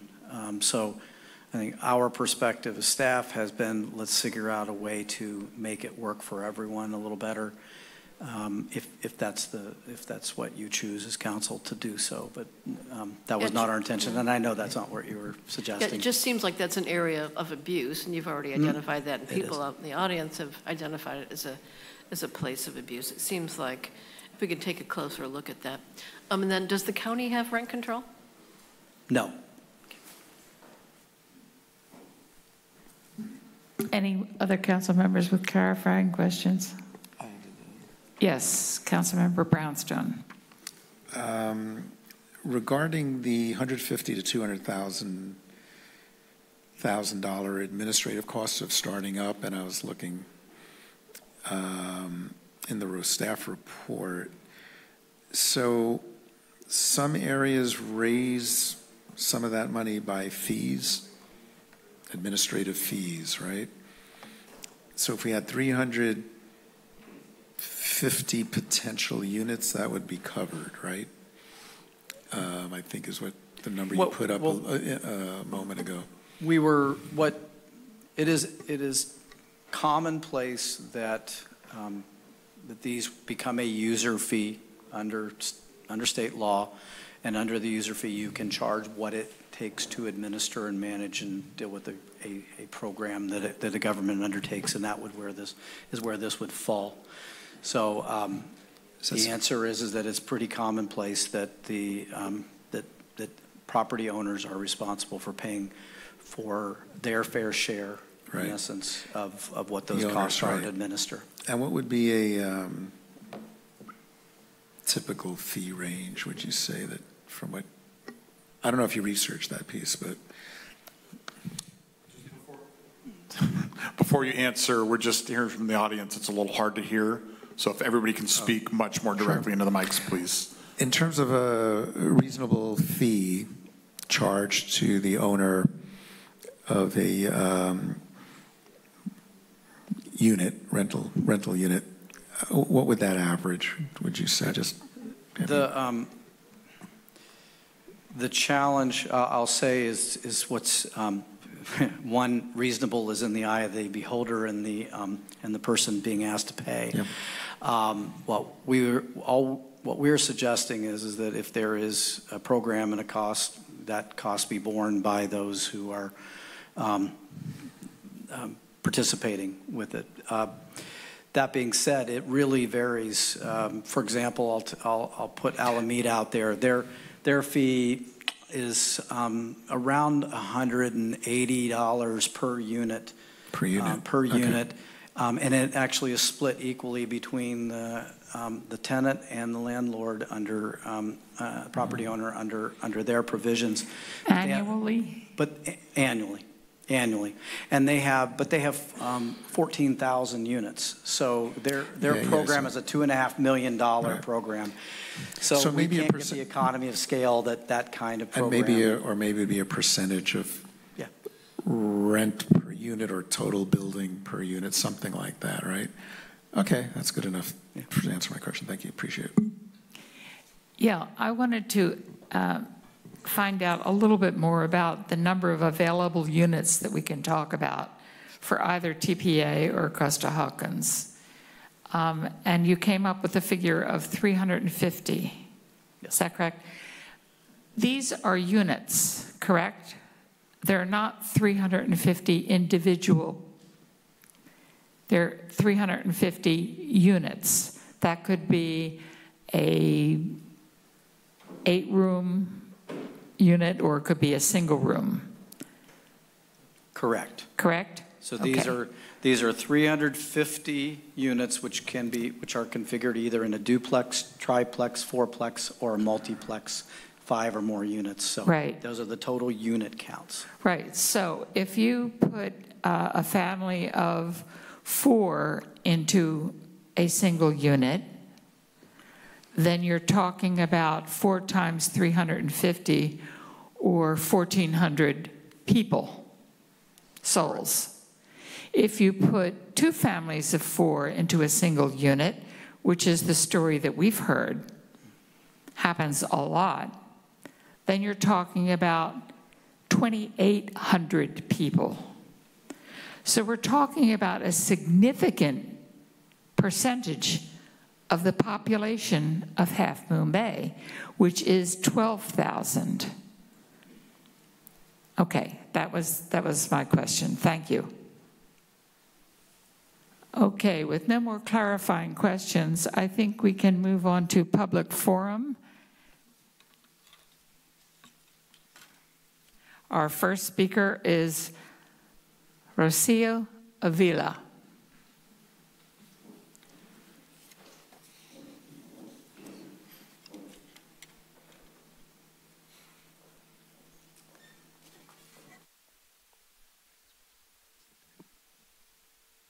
Rocio is going to provide all of her comment, and then I'll go ahead and do what's a side translation of what's written down. Buenas noches, miembros del concilio. Mi nombre es Rocío Ávila. Trabajo como campesina, promotora comunitaria. Mi esposo trabaja en la jardinería, agricultura y en lo que encuentra. Half Moon Bay necesita de nuestros servicios esenciales en la comunidad, pero el pago es muy bajo en estos trabajos. Es por eso mismo la situación nos ha arrinconado de una manera que nos da las condiciones para poder vivir en Half Moon Bay de manera saludable. Para que ustedes puedan vivir bien, nosotros nos sacrificamos mucho. El que nosotros podamos vivir de manera digna depende de ustedes. Estamos contando con su decisión política para que haya un control de la renta y se abran más lugares para que nuestras hijas e hijos puedan crecer en un ambiente digno.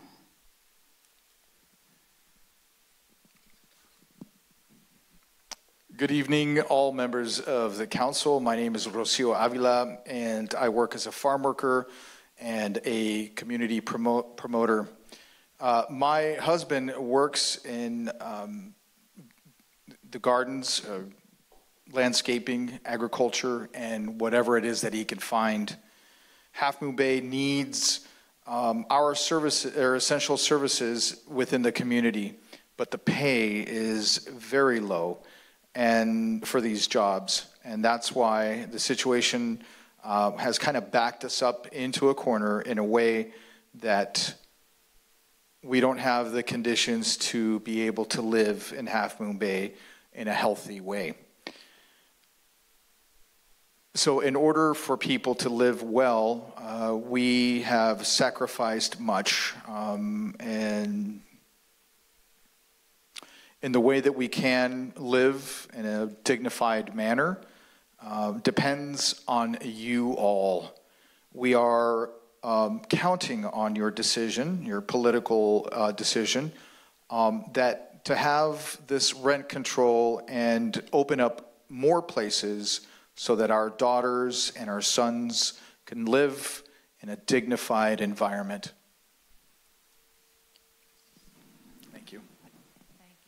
Thank you, Rocio.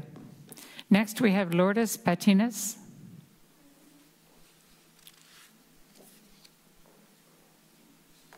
Buenas noches, ya me conocen, soy Lourdes Patiño. Good evening. You already know me. My name is Lourdes Patiño. Y estoy aquí para ver si nos pueden ayudar en que haya un control en las rentas. And I'm here to see if you guys can help us with rent control. Porque está muy cara la renta y nos pagan el trabajo muy barato. Because rents are very high and we get paid very little. Y por eso a veces vivimos con otras personas para poder pagar la renta porque está muy cara. And that's why we at times live with other people so that we can pay the rent because it's very high. Y estoy aquí para ver si nos pueden ayudar a que haya un control de la renta. So I'm here to see if you can help us out to have some kind of rent control. Y muchas gracias por escucharnos. And thank you very much. Se los agradezco mucho. Gracias. I really appreciate it. Thank you very much for listening. Esperamos su ayuda y que haya aquí un control. And so we wait for your assistance and to have some kind of control. Gracias. Thank you. Thank you, Lourdes. Next, we have Vance Verderami. Good evening, council members. My name is Vance Verderami, operating manager for Kenyatta Cove Mobile Home Park. My dad, Jack Verderami, built this community. First phase completed back in 1972. Kenyatta Cove has been family owned and operated for over 50 years. Family owned and operated business for over 50 years. I was 12 years old when I attended the city council's approval meeting, and then went on to work on construction, digging the utility trenches, shooting grade for the street construction with my dad on the tractor. I sold my first mobile home to the first customer I ever had when I was still in high school. I have sold homes here full-time since 1983 when the final phase was completed. Kenyatta Cove maintains all infrastructure, including streets, gas lines, sewer lines, all electrical transmission. In addition, Kenyatta Cove maintains the clubhouse, pool, fitness center, all landscape common areas, and walking trails. This is included in the homeowner space rent. Homes sell in a timely fashion and have appreciated in value year after year. This proves a rent stabilization program already exists here. Our 20-year lease limits annual space rent adjustments between 3% and 6% based on the published CPI index ending August 31 for the Greater Bay Area. While thinking the city's involvement may seem like the right thing to do, there will be unintended consequences that will upset a very fine balance we've achieved here. The city will be burdened with unnecessary admin and legal costs year after year if a rent control ordinance is adopted, straining the budget further, taking away from other much-needed city projects. Let the free market work. If we are unable to keep up with inflation, Kenyatta Cove maintenance and amenities will suffer and lower our residents' home values. If buyer and seller understand and acknowledge the 20-year lease agreement and the homes continue to go up in value, why would we need an extra layer of government intervention? Does the city want to get in the mobile home park business? I'm hopeful you will be thorough during the investigative research process, and I welcome a meeting with each of you to discuss further. Thank you. Thank you, Vance. Next up, we have Carolina Carbajal.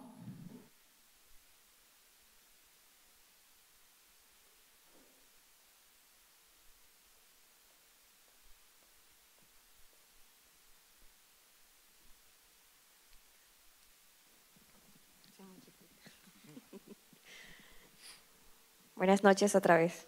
Good evening once again. Como ustedes saben, esto ha sido una lucha constante. As you all know, this has been a constant struggle. Y el pueblo está demandando una solución. And so the people are asking for a solution. Para hablar técnicamente de lo que ya nos explicó Mike. So speaking technically about things that Mike has already explained to us. Dice que contamos con 5,098 casas. He indicates that there's 5,098 total units. Y dice de que 1,427 son designadas para renta. And so 1,427 are designated for rentals. Y nosotros somos una población de 12,000 personas. So in Half Moon Bay, there's 12,000 people. Según el censo del 2020. According to the 2020 census. Creo que hay una gran necesidad de vivienda. I think there's a huge need for housing. Porque escuché que la señora Debbie preguntó que por qué vivimos hacinados o cómo se puede controlar eso. Because I heard Ms. Debbie mentioning about how could that be possible. El problema es que vivimos hacinados y muchas personas se aprovechan de eso. So the problem is we live like this and a lot of people take advantage of it. Porque no hay más casas para rentar. Because there's just isn't any more homes to rent. No cumplimos con los requisitos para rentar una casa digna. We don't have the prerequisites to rent a dignified housing. Aparte no contamos con el dinero suficiente para poderla pagar. And aside from that, we don't have enough money to be able to pay for it. Ahora decir que pensar que vamos a comprar una casa es más descabellado. And so to even consider or think about that we're going to purchase a home is even more kind of out of the park. Half Moon Bay fue establecida como una ciudad de campesinos, de agrícolas. So Half Moon Bay was founded as a farm worker community. Hace muchos años atrás. But we're talking many years ago. Ahora es una ciudad de ricos. And now it's a rich folk town. Que no cualquiera puede vivir aquí. And not just anybody can live here. Alguien que tenga una casa tiene mucho dinero. So somebody who has a house has a lot of money. Gente pobre como nosotros no podemos. So poor folks like us, aunque trabajemos muchos. We just can't do it, even though we work a lot. Y me entristece también escuchar que hay personas que les preocupa el dinero, de cómo va a salir, de dónde va a salir, cuando So- todos pagamos. It saddens me that some people are just concerned about the money, like where are we going to get the money, where's it going to come out from, where, we're all involved in this. Personas inmigrantes también pagan taxis. Immigrant people also pay taxes. Personas que están aquí legalmente también pagan impuestos. So undocumented people also pay taxes. Y ellos no se están pensando, cuando yo esté viejo no voy a recibir nada de eso que pagué. Ellos no piensan que cuando ellos estén adultos, ya mayores, no van a recibir nada de eso. So they're not thinking that when they're kind of older, they're not going to get any of that. No se están quejando de que eso les va a quedar a ustedes aquí. They're not thinking that all of that is going to remain here for you all.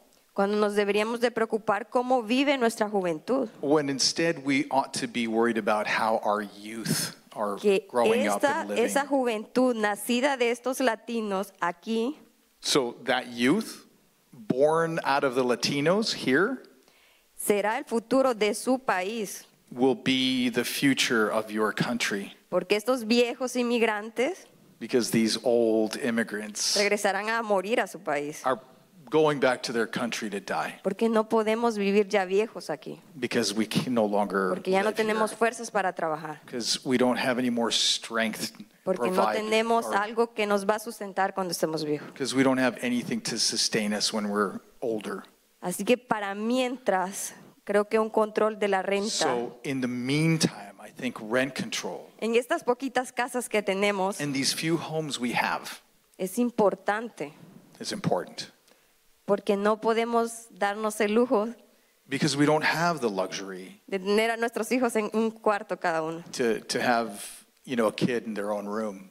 Vivimos una familia de 4 en un cuarto. So we live a family of 4 in one room. Esa es nuestra realidad. That's our reality. Pero estamos trabajando por ustedes, But we're working for you all, por su país. for your country. Y queremos que esto mejore también. And we want this to get better. No queremos cosas gratis. We're not asking for free stuff, Algo justo que pudiéramos pagar. something just where we can afford. Y mientras eso llega, And in the meantime, un control de una renta digna sería bueno. a good thing would be rent control. Muchas gracias. Thank you very much. Thank you, Carolina. Next, we have Fernando Peña.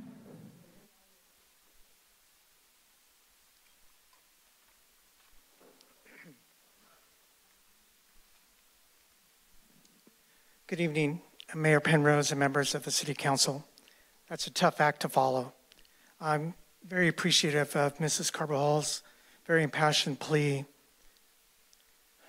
I came here tonight to talk about rent control, obviously, and I'm here on behalf of the San Mateo County Association of Realtors and in opposition to the Tenant Protections Plan.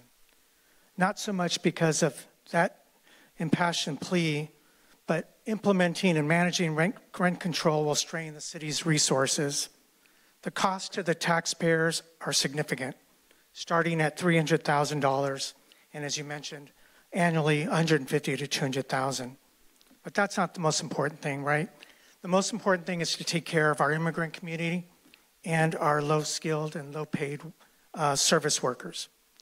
But we have to think creatively. We can't just keep blaming housing providers and landlords and realtors. That's not the way to govern. Rent control has many unforeseen negative consequences on small mom and pop housing providers who are your neighbors, who are your constituents, including withdrawal of units possibly from the marketplace. Even though you're talking about only 350 units, there could be increased lawsuits and of course the impact of maintenance of the units themselves. And as we've talked about, AB 1482 and the Half Moon Bay Municipal Code, Chapter 7.70, already provide protections to our renters and housing providers here in Half Moon Bay.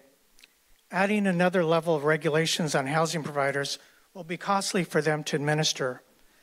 And there are already numerous resources available for both tenants and housing providers here in San Mateo County. I applaud the council for working so closely with San Mateo County. You've been very creative in coming up with housing for farm workers. Let's continue that. Come up with creative solutions. it's a fact that we live in the fourth most expensive county in the nation. And we have nine billionaires that live in San Mateo County. Why don't we approach some of those to come up with some type of rental assistance program or some creative solutions rather than continuing to blame housing providers? I urge the council to focus on its efforts on producing more housing instead of these misguided regulations that discourage much needed housing and only creates more red tape, bureaucracy, confusion, and costs. None of these provisions add one unit of housing. Thank you. Thank you, Fernando. Next we have Elaine Gilbreck. Thank you. Good evening, Mayor and City Council. My name's Elaine Gilbreck. I'm the Executive Officer of San Mateo County Association of Realtors. And I'm here to speak about one portion of the landlords, the housing providers, who we call the mom and pops, who have a big heart and really think about the tenants and want to help them and are following all the Tenant Protection Act ordinances that are already in place. Our concern is that some of them may want to just give up if there's more onerous protections on them, and they may want to sell the properties who could potentially be purchased by business people who don't have the heart for the tenants. So in the efforts to try to help the tenants, you might want to consider that some of it may actually work towards hurting them by getting the good landlords out of the housing provider business. Thank you. Thank you, Elaine. Next we have Linda Croce Anderson. Croce or Croce. Can you pronounce it, please? I'm happy to. Thank you for giving me the opportunity to speak with you today. Linda Croce Anderson I'm a local realtor, and I'm also a director on the San Mateo County Association of Realtors and the California Association of Realtors. And would like to discuss today is my opposition to the Tenant Protection Action Plan. Many of our local landlords, as you've just recently heard, are mom and pops, and they run across all cultures. And these people are they're trying to create generational wealth for their children and their grandchildren. And they're doing their best with what they have. And if we impose these laws, how are they going to maintain their properties? And we're going to run into a complete blight on our beautiful coast.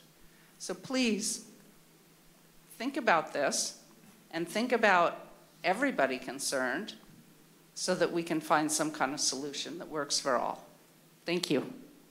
Thank you, Linda. Next we have Tony Serrano.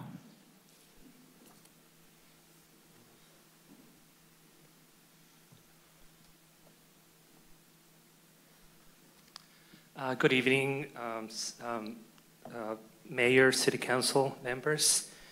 I would like to speak in favor of rent control and rental protections.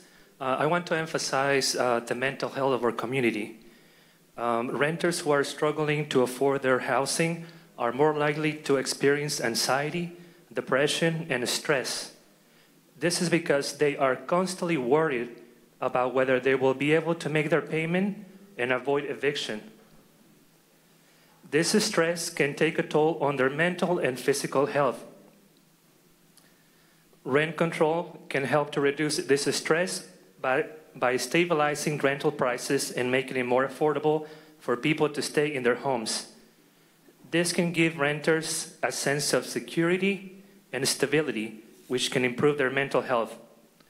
In addition, rent control can help to prevent displacement, which is another major factor that contributes to poor mental health.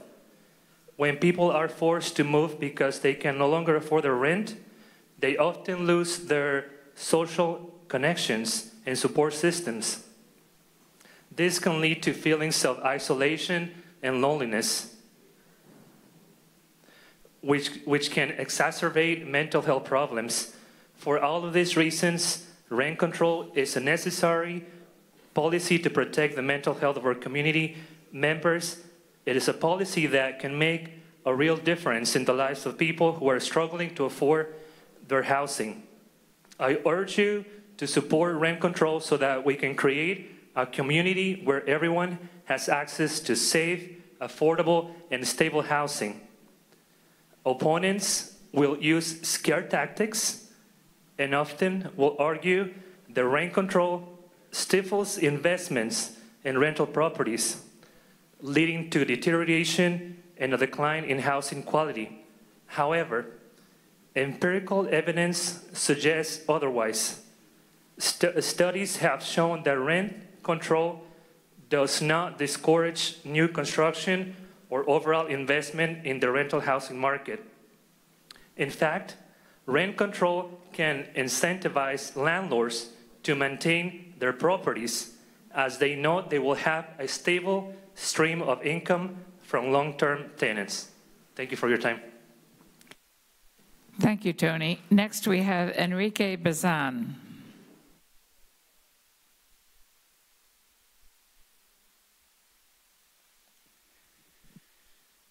Good evening, members of the council. I'm bringing 27 letters from community members who don't feel confident speaking in front of everyone, but would like to share their stories of why it's important to stabilize rent in Half Moon Bay. To give you an example, a woman says that she was expelled from her home along with her 4 minor children when her husband was seriously ill with terminal cancer. That family ended up on the streets and sleeping in a car. There are heartless people who do not care for the suffering of others. Please read the letters so that you know how urgent it is to move forward with the Tenant Protection Action Plan. And as a reflection on a personal note, I'm the father of 2 daughters. And sometimes they need attention if somebody's not doing well in school or if somebody's sick. Something happens that is in disadvantage for her own development. And paying attention to the person who is sick, it doesn't mean that I don't love the other one. It means that somebody needs an urgent attention for her own development. That's all I'm asking. Thank you. Thank you, Enrique. Next, we have Ray Abalea.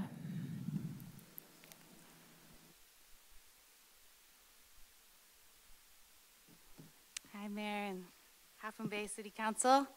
My name is Ray Abalea. Over the past year, ALAS here in Half Moon Bay has coordinated a county-wide community assessment to learn more about factors that influence substance abuse and mental health in the Latino community here in the county, and how to better prevent substance abuse.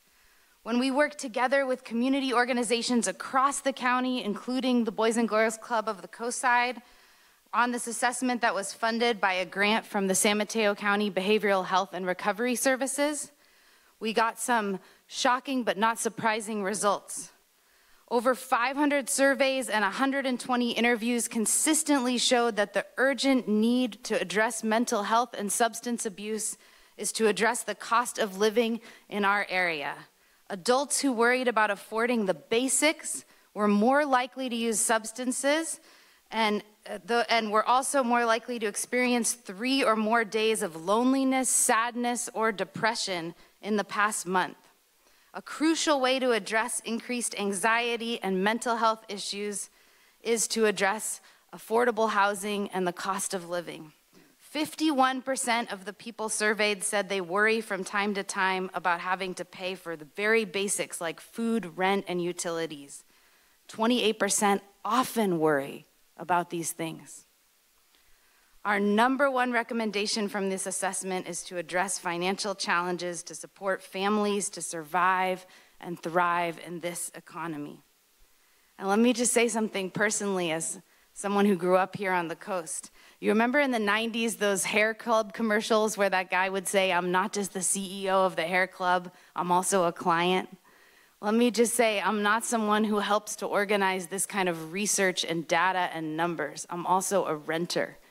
And I never thought I would see a day growing up here that it would be so unbelievably unaffordable to find a place to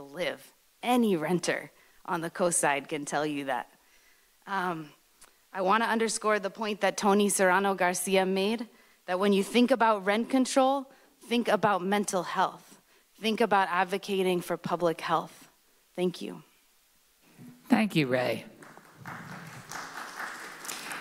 And now we have some members on Zoom. Yes, Joanne, you're up.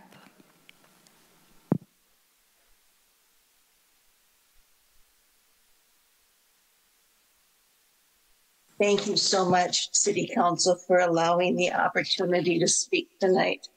My name is Joanne Rakoski. I'm a member of Coastside Faith in Action and the Unitarian Universalist Coastside community. I thank you, first of all, for your commitment to creating and maintaining affordable housing in Half Moon Bay, especially for those of low, very low, and extremely low income. As noted in the document for the study session, preventing displacement of those currently housed is vitally important while developing additional housing. The new housing does not magically appear. It takes time. So I applaud your efforts in this regard and particularly acknowledge the commitment in the presented document to creating protections for subtenants who rent one or more rooms without having a signed lease in place.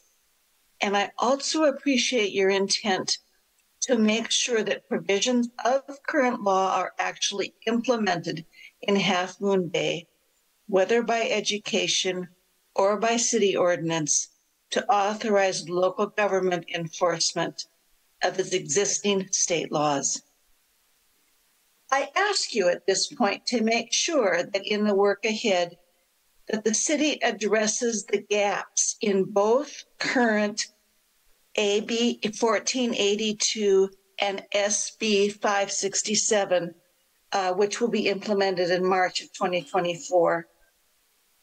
Now that the San Mateo Board of Supervisors has paused their efforts toward tenant protection, it falls upon the local jurisdictions to better protect current renters, and their needs have been amply documented.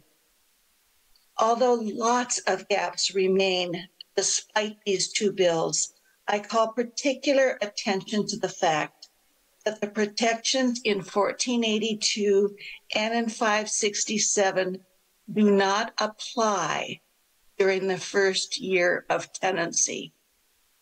You can see the challenge and the potential for abuse that could result from eviction at day 364. So tenants need protection from day one. And again, I thank you for the opportunity to make a public comment. Thank you, Joanne. Next, we have Rovi Lynn.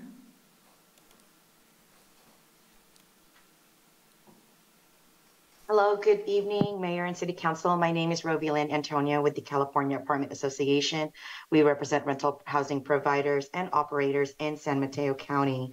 I wanted to provide some information to help supplement your discussion this evening based on the information that was presented by staff.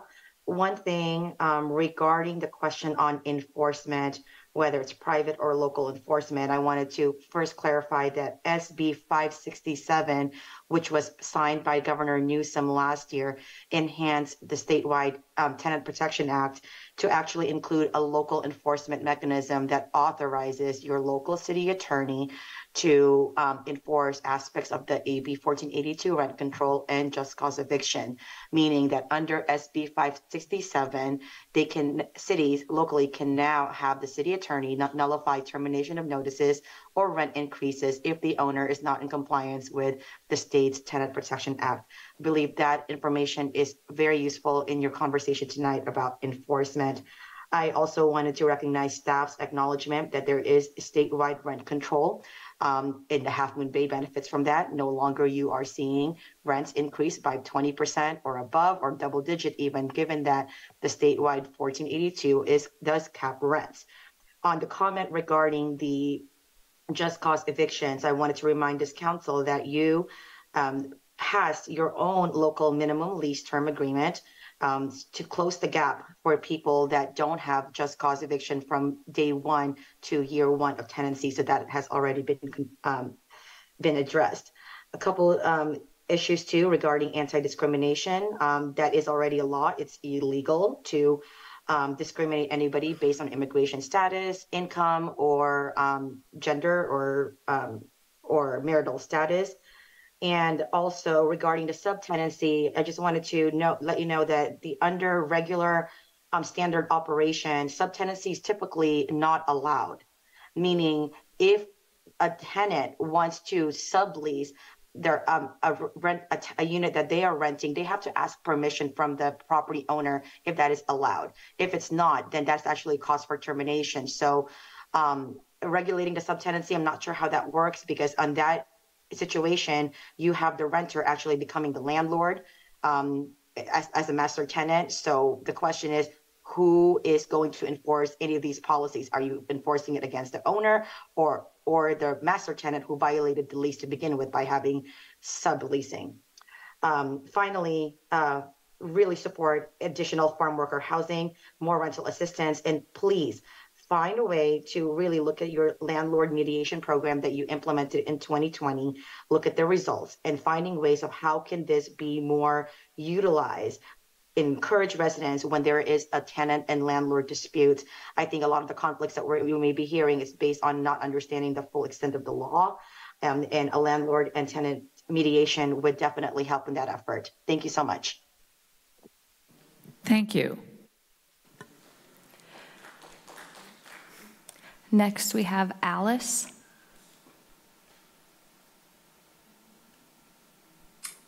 Hi, thank you so much again for addressing this to City Council members and staff and all the research that's gone into it. I just want to underline what everyone has been, well, what a number of the speakers have been saying, is that it's very important that the city is the enforcement and the oversight of all of this.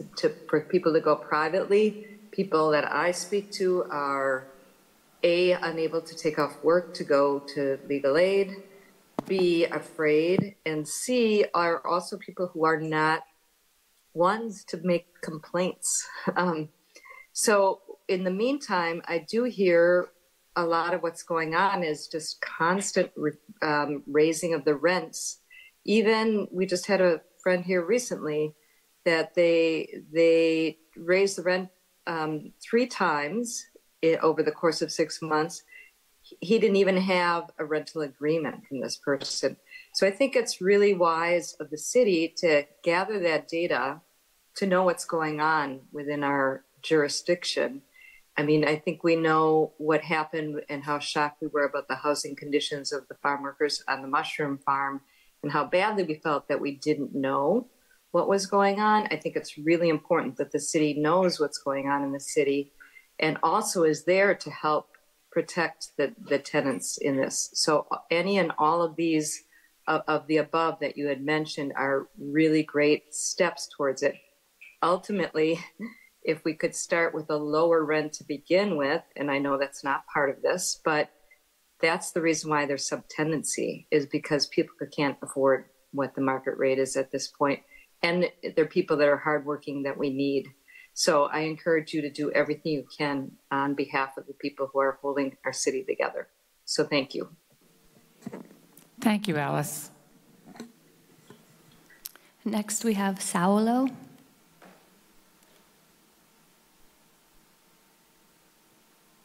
Thank you, Council. Appreciate your time. My name is Saulo Londoño, and I'm with WMA.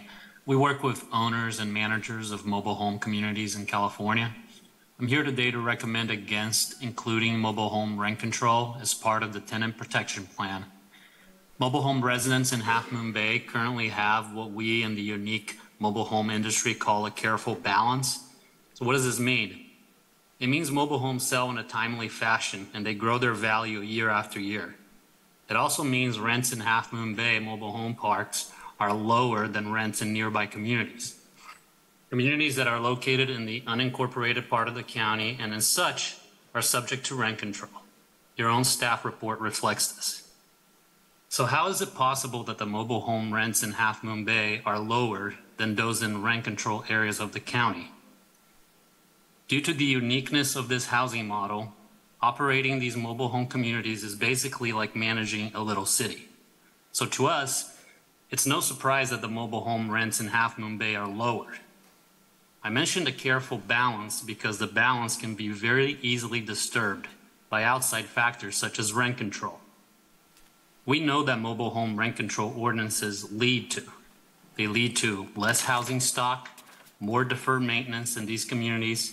They lead to higher costs for everybody involved, and they always lead to a more adversarial relationship between the residents, the city, and community managers, which is not what you guys should want. These are your local business owners and affordable housing providers. They're not faceless international corporations. These are family businesses that have operated in your city for over 50 years.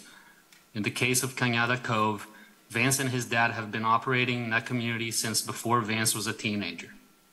We urge you not to include mobile home rent control as part of the tenant protection plan.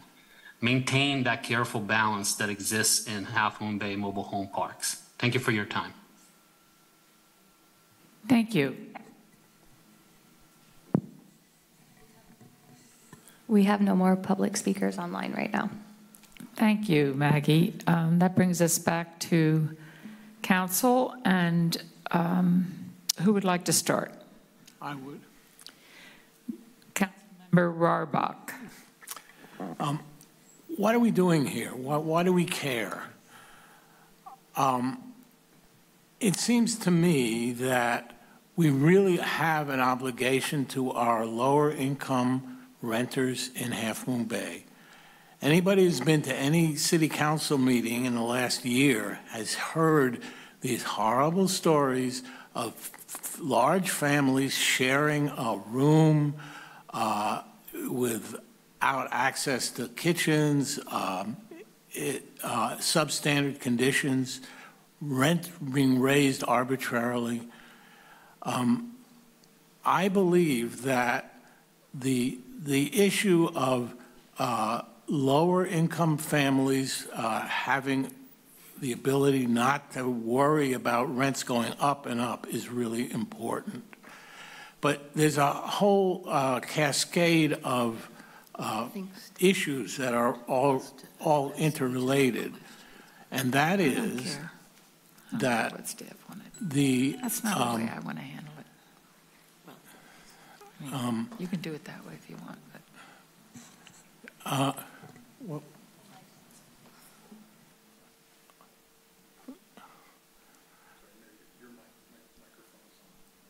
It's off now. Okay. Sorry.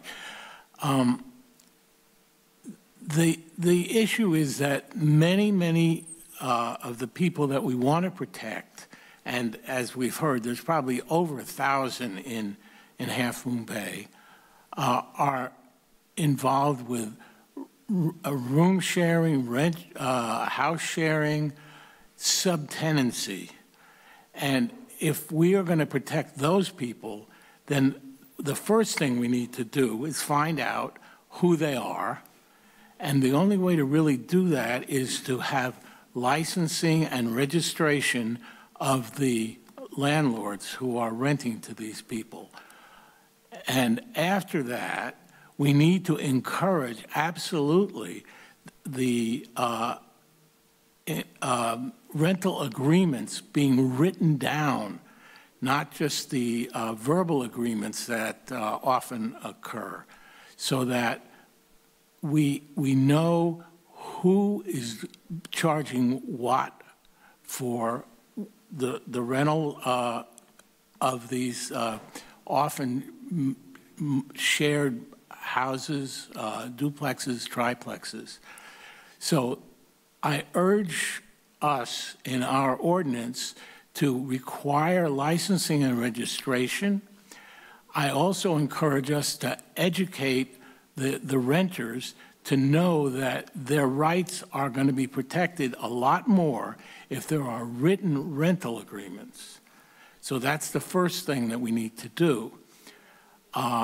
I also think that we should use the Costa-Hawkins model because that would allow the the city to cap the rent increases at less than the current 1482.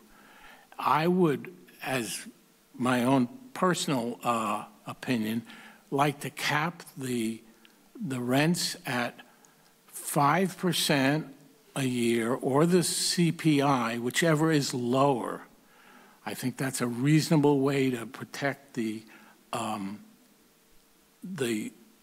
rental of our lower income people.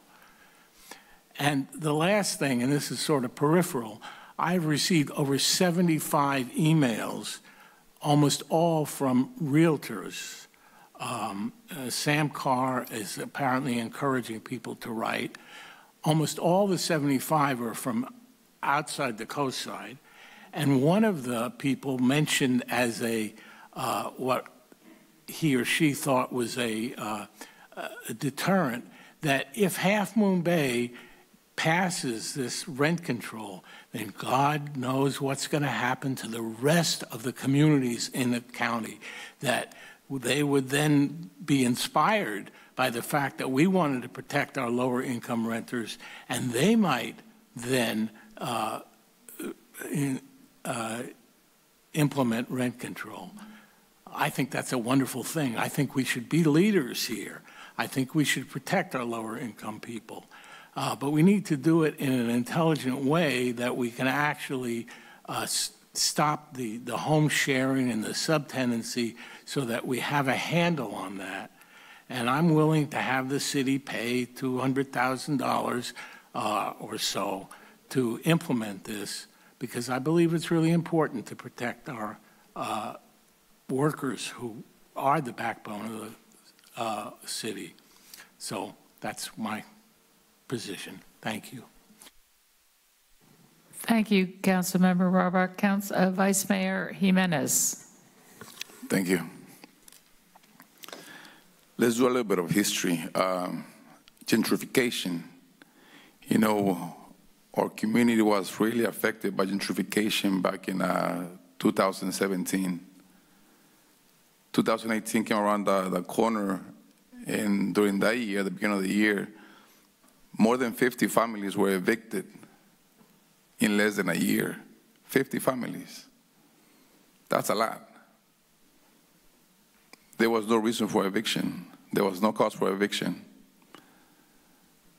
I heard from the realtors, actually it was you who went to the pops and moms, you know, businesses, apartments, houses, asking them to raise the rents because they were costs, actually they could get more money out of them.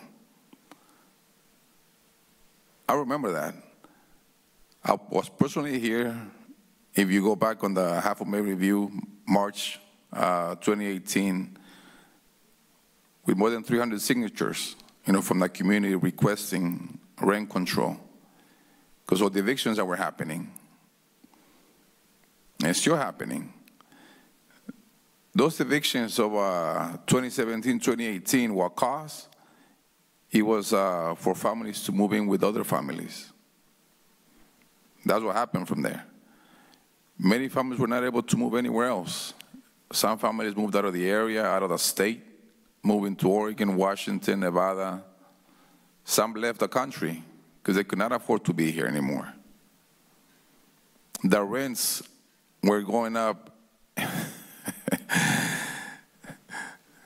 It was ridiculous just to find out how much, you know, the rents were going up. And it's still happening right now because there's no control, there's no contract. And you were talking about discrimination. It's illegal to discriminate.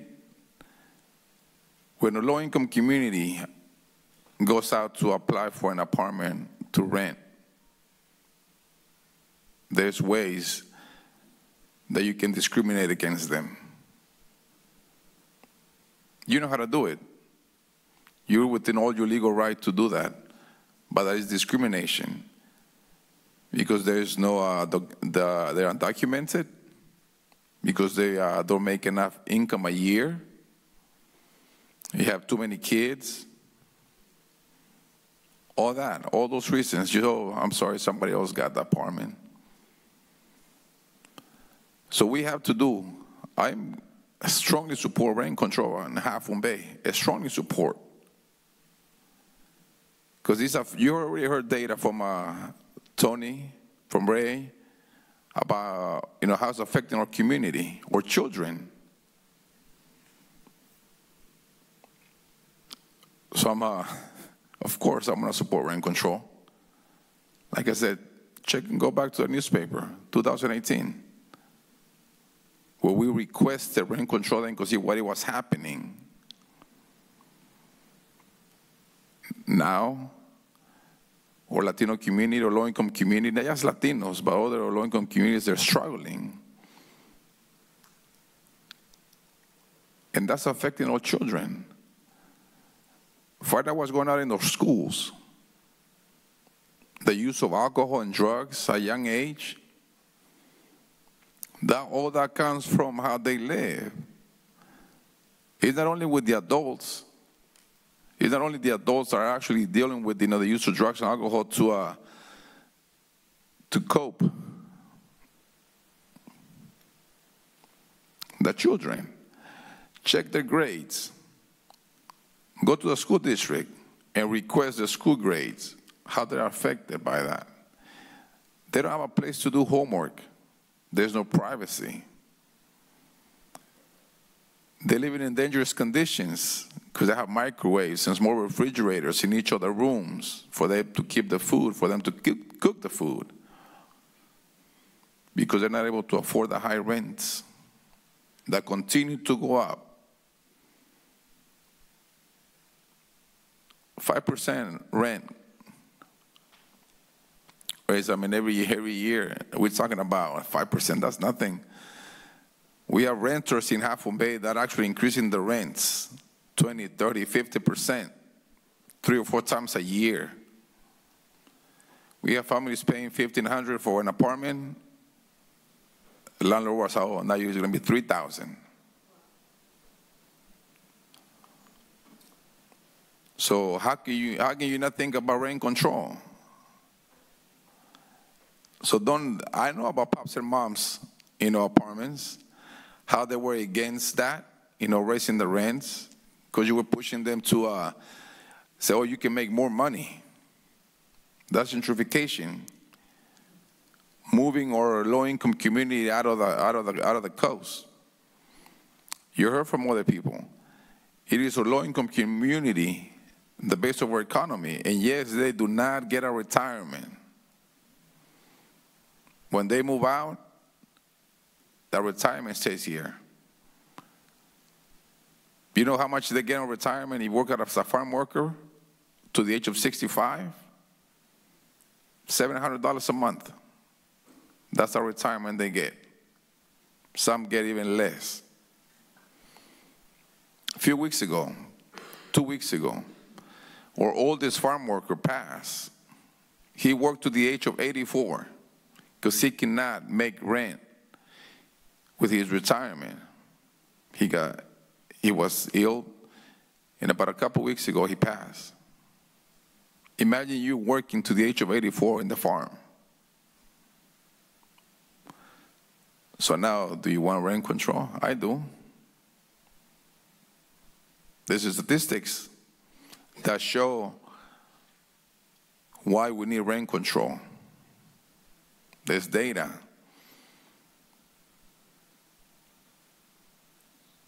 So I know, of course, rent control. Thank you. Thank you, Vice Mayor.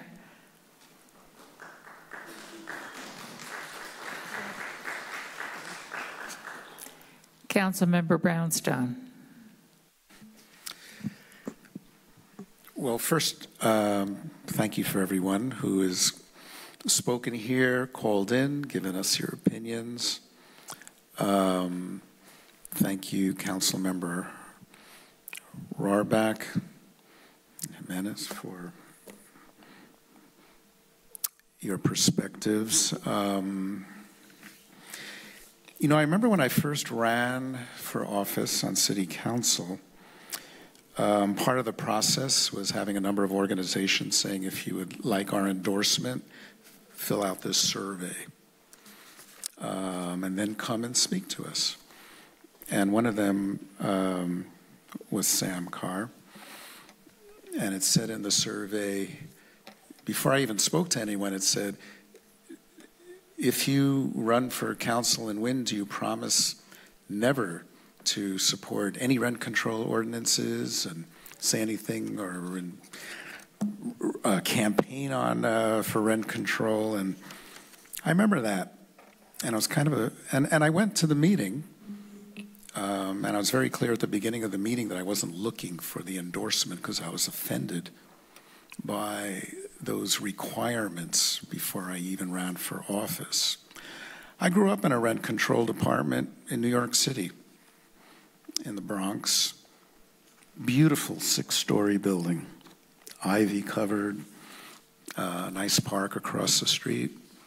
And every year there were, you know, probably 5% rent raises, and very close-knit community. Had a happy childhood in the neighborhood, loved living in the building. They painted every 4 or 5 years if you asked for in the apartment. It seemed to work well.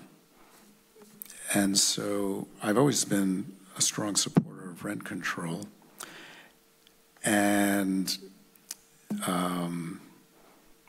read all the emails that I got from realtors. And, you know, it was kind of a cut and paste email.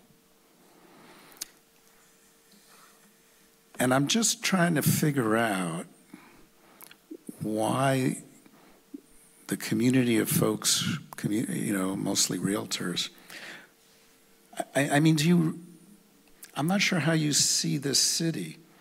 I mean, we're a city that takes care of our homeless. We have a beautiful transitional facility. We have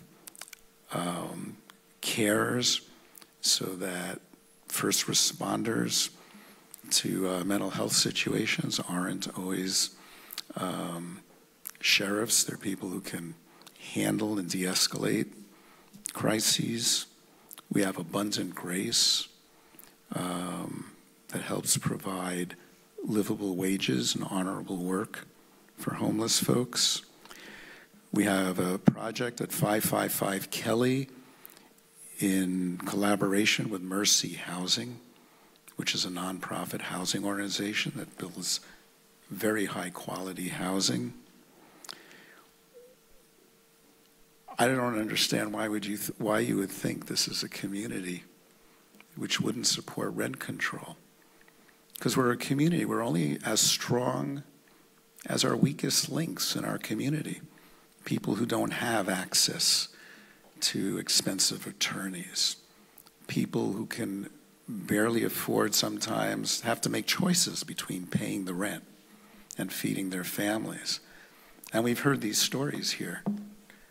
For not just this last year, I've been hearing them for 4 years. And students coming in from the high school before COVID, when we had live sessions before COVID, telling us they couldn't even have a space to study in their own homes. So,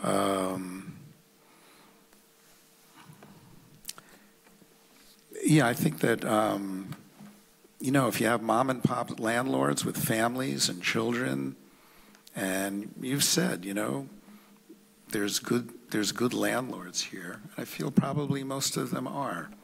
And this isn't really going to get in the way of those landlords, but it will protect folks who overcharge. I mean, I heard someone talk about, hey, free markets, you know, it's anything but free, this rental market. And there's always people who look for less than reasonable profits. And some people look for obscene profits. So I think rent control, I think we could put good process in place. I really liked what Rovi Lynn Antonio talked about, that, yeah, our own city attorney can nullify unreasonable rent increases and evictions.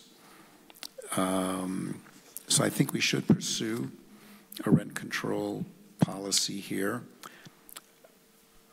I need to think a little more about the mobile home in the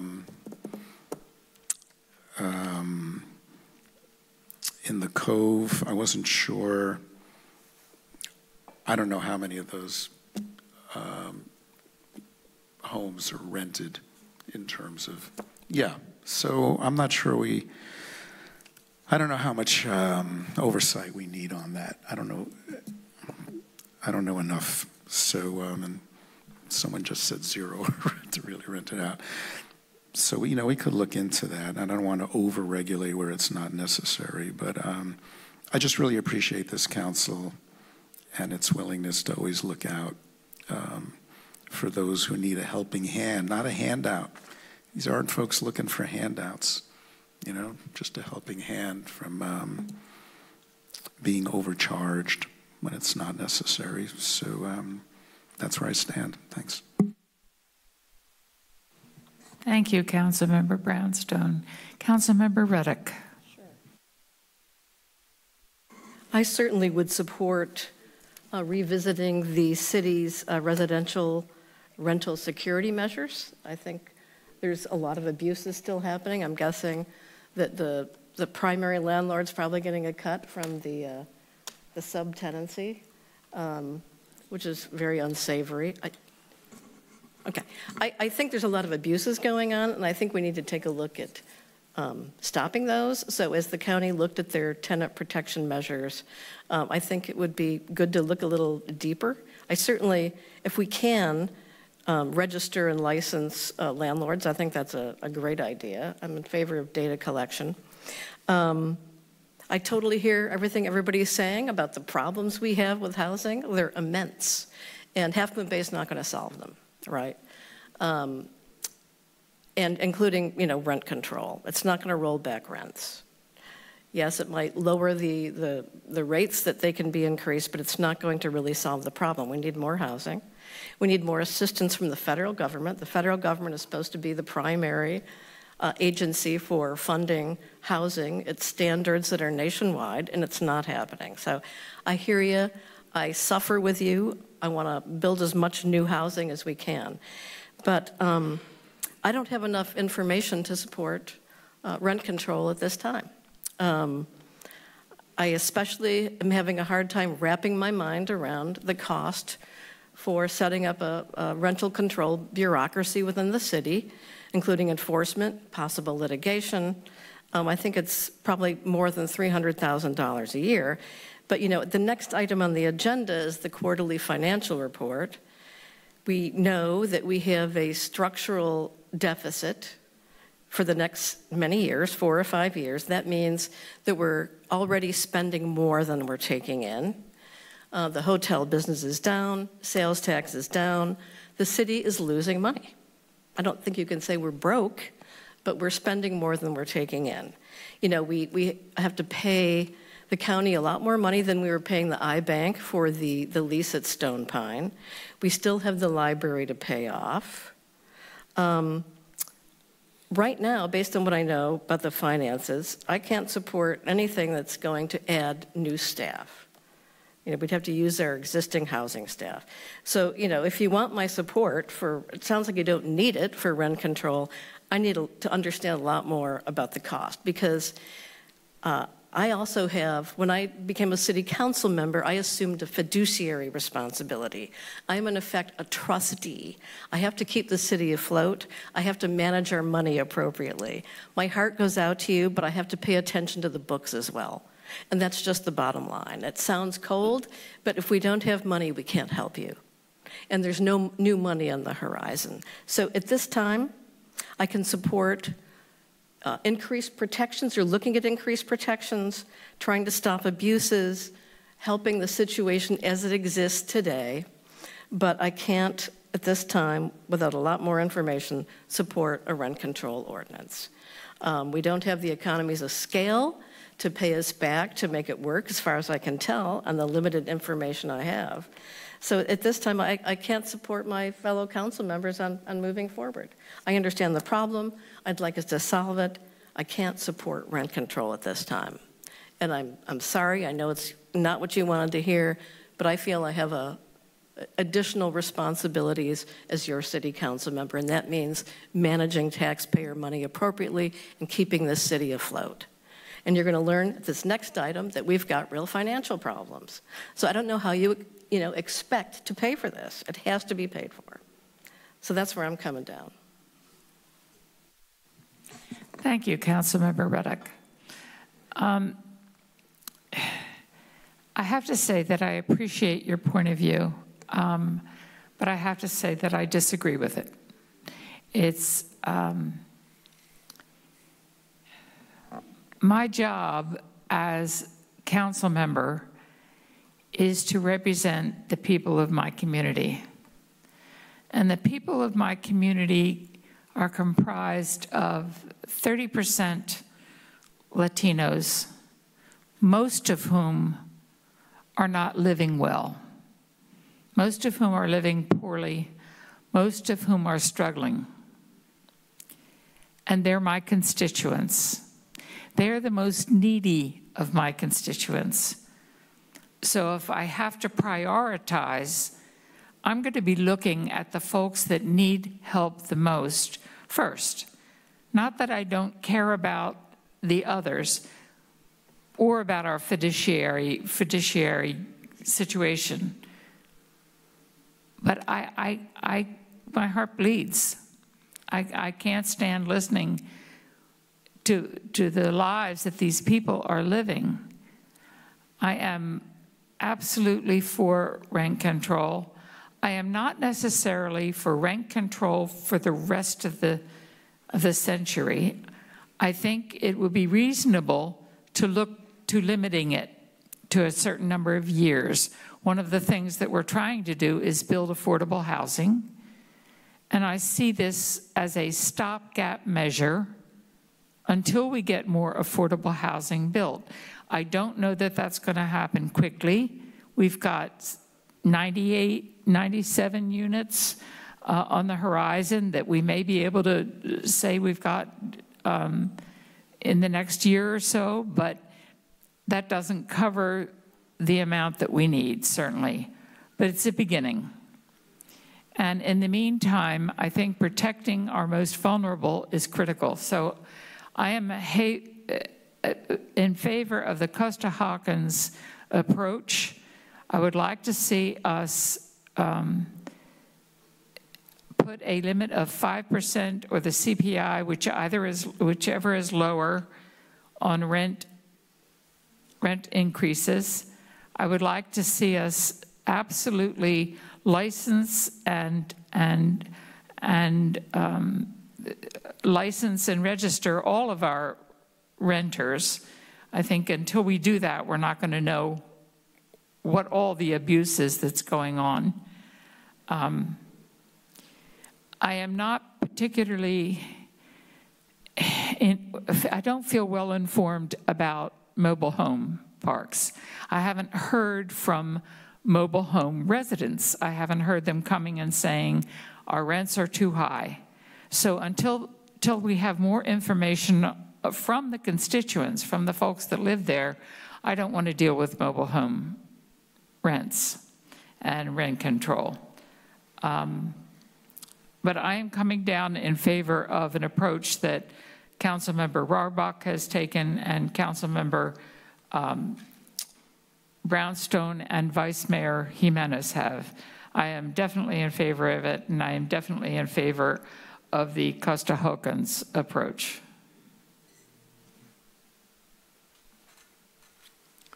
I agree with the mayor that it would be reasonable to limit or sunset rent control to 3 or 5 years. In that time, we will know more whether we can actually have built enough affordable housing. I believe that the tenant protection ordinance that we've already passed hasn't really resulted in any actual help to any tenants, as far as I know. There's been no mediation, there's been no action that has helped any tenants. Not that it wasn't a well-meaning idea, it just doesn't actually result in any useful protections. I also agree that the mobile home space rental control is not something that at this point makes a lot of sense, so I wouldn't support that. We haven't talked about item 4, the code enforcement related relocation assistance. I'm strongly in favor of that. Had we had that relocation assistance in place when the shootings occurred in January, the people who had been displaced by the shootings would have had a decent chance to relocate with a reasonable amount of assistance. And I think that we owe it to this, our citizens who get evicted because they're living in substandard conditions, that we do give them, I don't know, 2 or 3 months rent minimum. So that's where I'm coming on in these additional questions that have been asked of the council. Thank you. Councilmember Brownstone.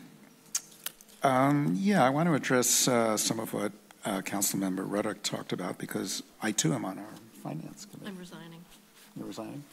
Oh, okay. Well, I'm on the finance committee, so I am also looking pretty carefully at our budgets.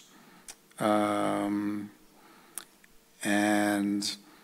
I also was concerned about, you know, the administrative costs and how much it will actually end up costing. And we have to look at that a little more deeply. We can charge fees, which I imagine even conservatively could pay for at least $75,000, you know, half of that cost.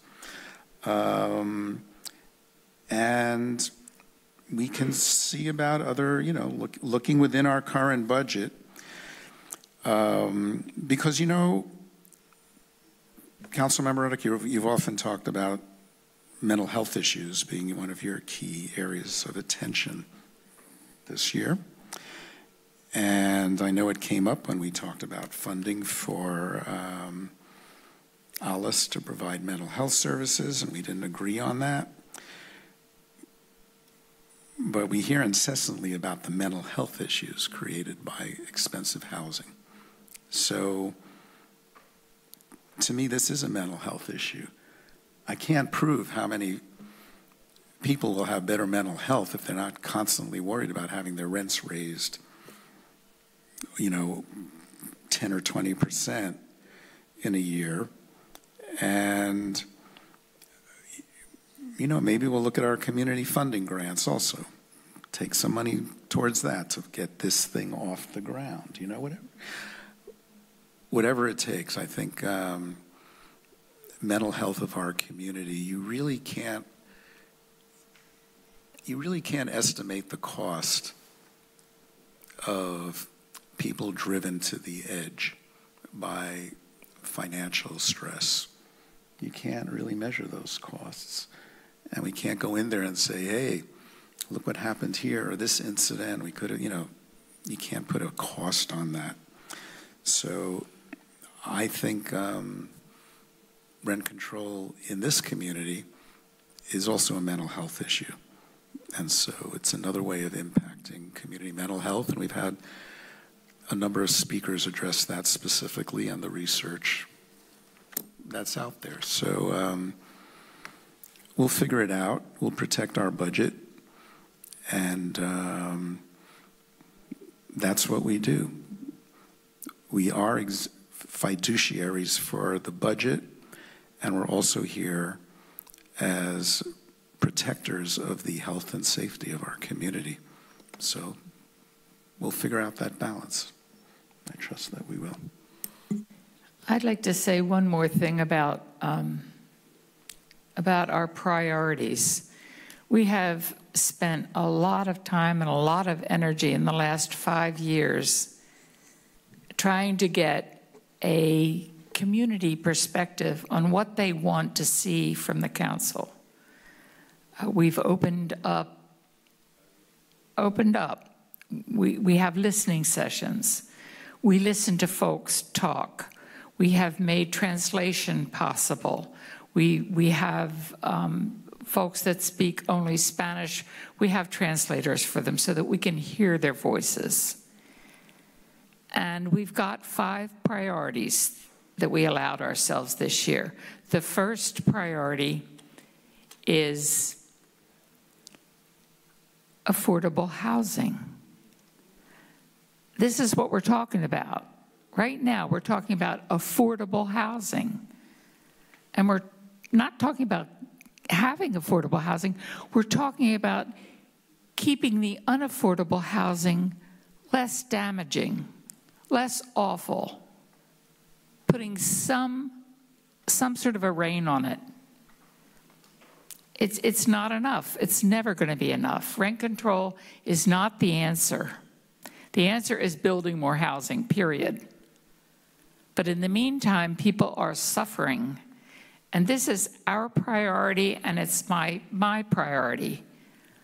Let's get it done.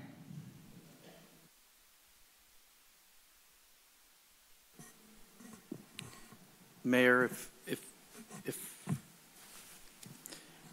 if I could, just for clarity, could we, if I don't want to stop the conversation if there's still a conversation, but it would be helpful for us to just walk briefly through for 5 minutes, sort of just getting clarification on what we think we heard from you, and maybe that's the easier answer for us is to basically tell you what we think you said, and then you can correct or you can define it out from that point. But I think 3 to 5 minutes maximum would be, sorry, again, would be helpful just to be clear, and also for the record and for the folks in the audience too. But I don't want to belabor the point. By all means. Thank you. I will say what we've heard tonight. Go back. Go back. I want to just make sure is that we've heard consensus that yes on rent control, and a consensus, not everybody, but a consensus that yes to private, city enforced and Costa-Hawkins. And we've also heard yes to licensing or registration and initiating that sort of right up front to get a better handle on the numbers and who. Fair enough? Is that what? Okay, thank you. Next. We've heard, I think, around and about yes to proceeding with tenant protections, obviously including anti-discrimination and other related protections, subtenancy issues to the extent that we can, enhancing what we're doing already under existing regulations and ordinances that are in place, but how do we build on those from that point? Fair? Yeah, with an emphasis on trying to educate renters that it's in their advantage to have a written agreement, because that's not the case now. Fair enough. Thank you. Click. We've heard a consensus, I believe, to table mobile home space rental control for the time being. Like you, we have not heard a peep from folks, and that's unusual in this community. If this community wants to speak, they will speak. I think their silence has spoken, so thank you. And is that fair enough for tabling that? And what I've generally heard is a consensus to move forward with the code enforcement related relocation.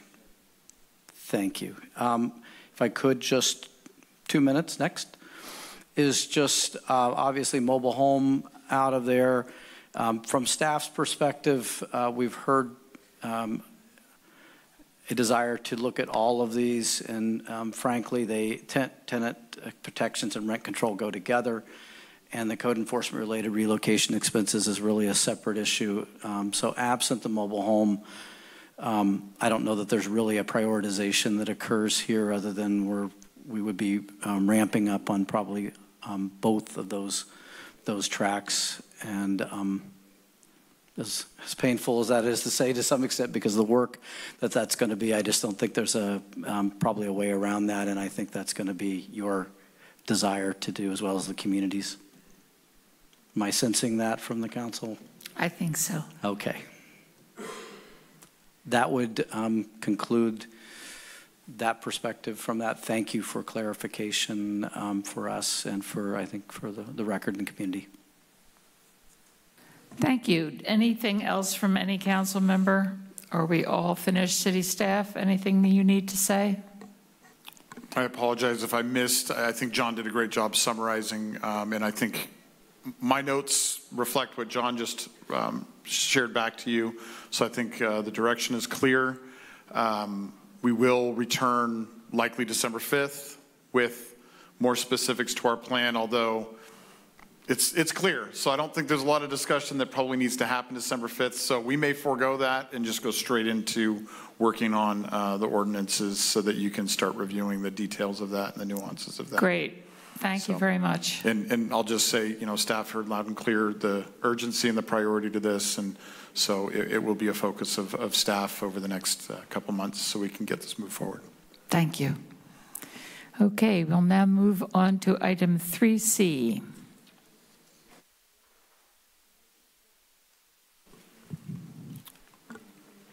Thank you, Madam Mayor. We have Ken Stiles, our finance manager, coming up to the dais to present on this item. And I will also play a role in the discussion tonight.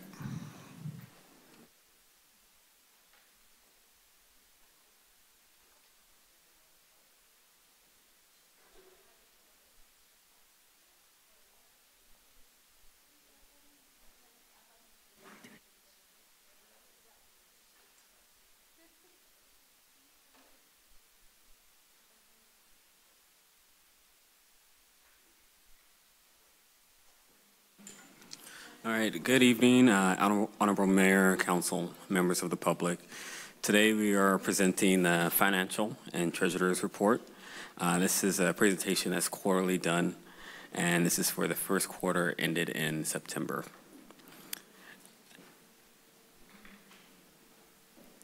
So this presentation is pretty high level, but in the agenda packet, there's much more detail and analysis. I'll be walking through the revenues, expenditures, and our outlook. Starting with revenues, we have our major revenues with a comparison to the prior year based on budget.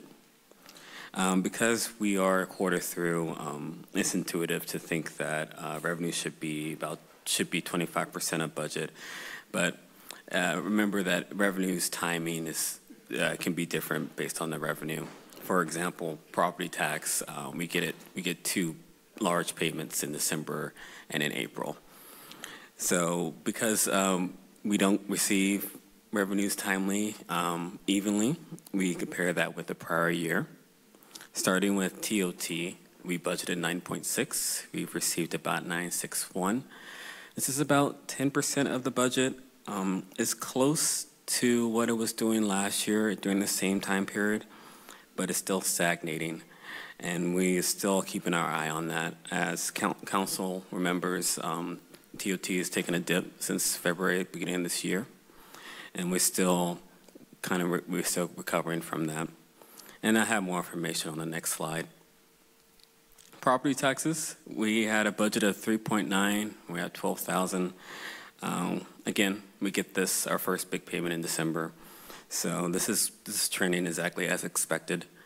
Sales and use taxes, we budgeted 3.2. We received almost 300K. We're doing ever so slightly better than last year in comparison. So this is tracking as anticipated. It's still a little bit early, but it's nice to see that it's going along as we planned. Other revenues, we've received about $500,000. We've budgeted 4.4. Again, this category is also tracking as anticipated. So overall, we've received about 9% of what we budgeted for. In comparison with last year, it's about the same percentage-wise. So on paper, looking at this, it looks like we're trending along, but TOT is still remaining a line item that we're closely watching.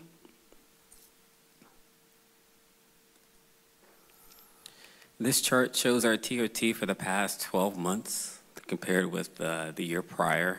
The darker teal is for 2023, and the gray columns are from the year prior. As you can see, we got our first dip in November. It spiked up in January. We thought, well, maybe we had a moment and we recover, but since February, it's been down.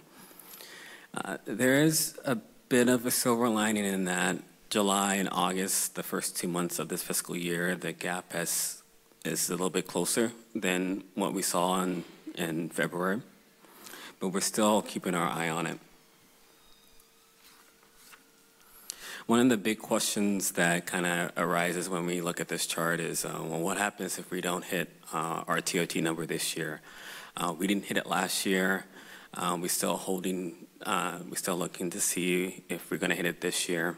And if we don't, luckily the city does have unassigned funds that act as a cushion. I have an upcoming slide on that, but our unassigned funds right now are estimated to be $1.4 million at the end of this fiscal year. So if we were to have a shortfall, it's still way too early to tell. We do have a little bit of a cushion there.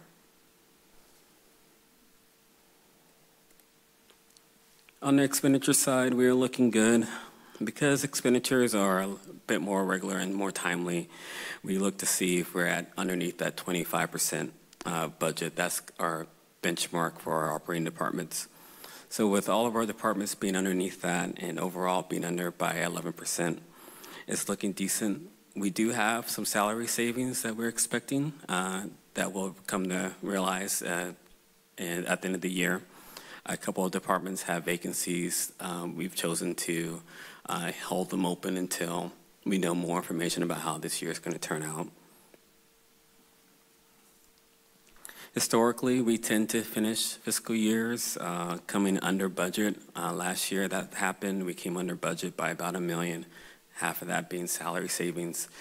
If that trend continues and we have some savings at the end of next year, at the end of this year, that would be helpful as we go into the budget process for 24-25.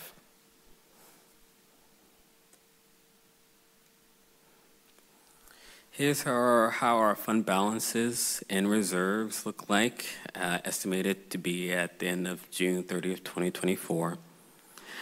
This table has two columns. The first column is showing what numbers we adopted a budget at back in April. So when we adopted this year's budget in April, we did not know what our beginning unassigned balances were going to be. We had thought that we had adopted a budget planning for having unassigned be at $185,000.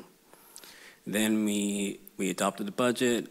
We had a couple more months of activity, financial activity. We had our audit in September, and then we were finally able to close the books for last year. With the final number for our beginning balance, we had some savings because we came under budget or expenditure-wise, and that flushed through to our unassigned. So that's why at the bottom of the table you see back in June we thought, oh, we're going to have about $200K. Now we're thinking around $1.4 million. And another note is that reserves are at $11 million, which is fully funded.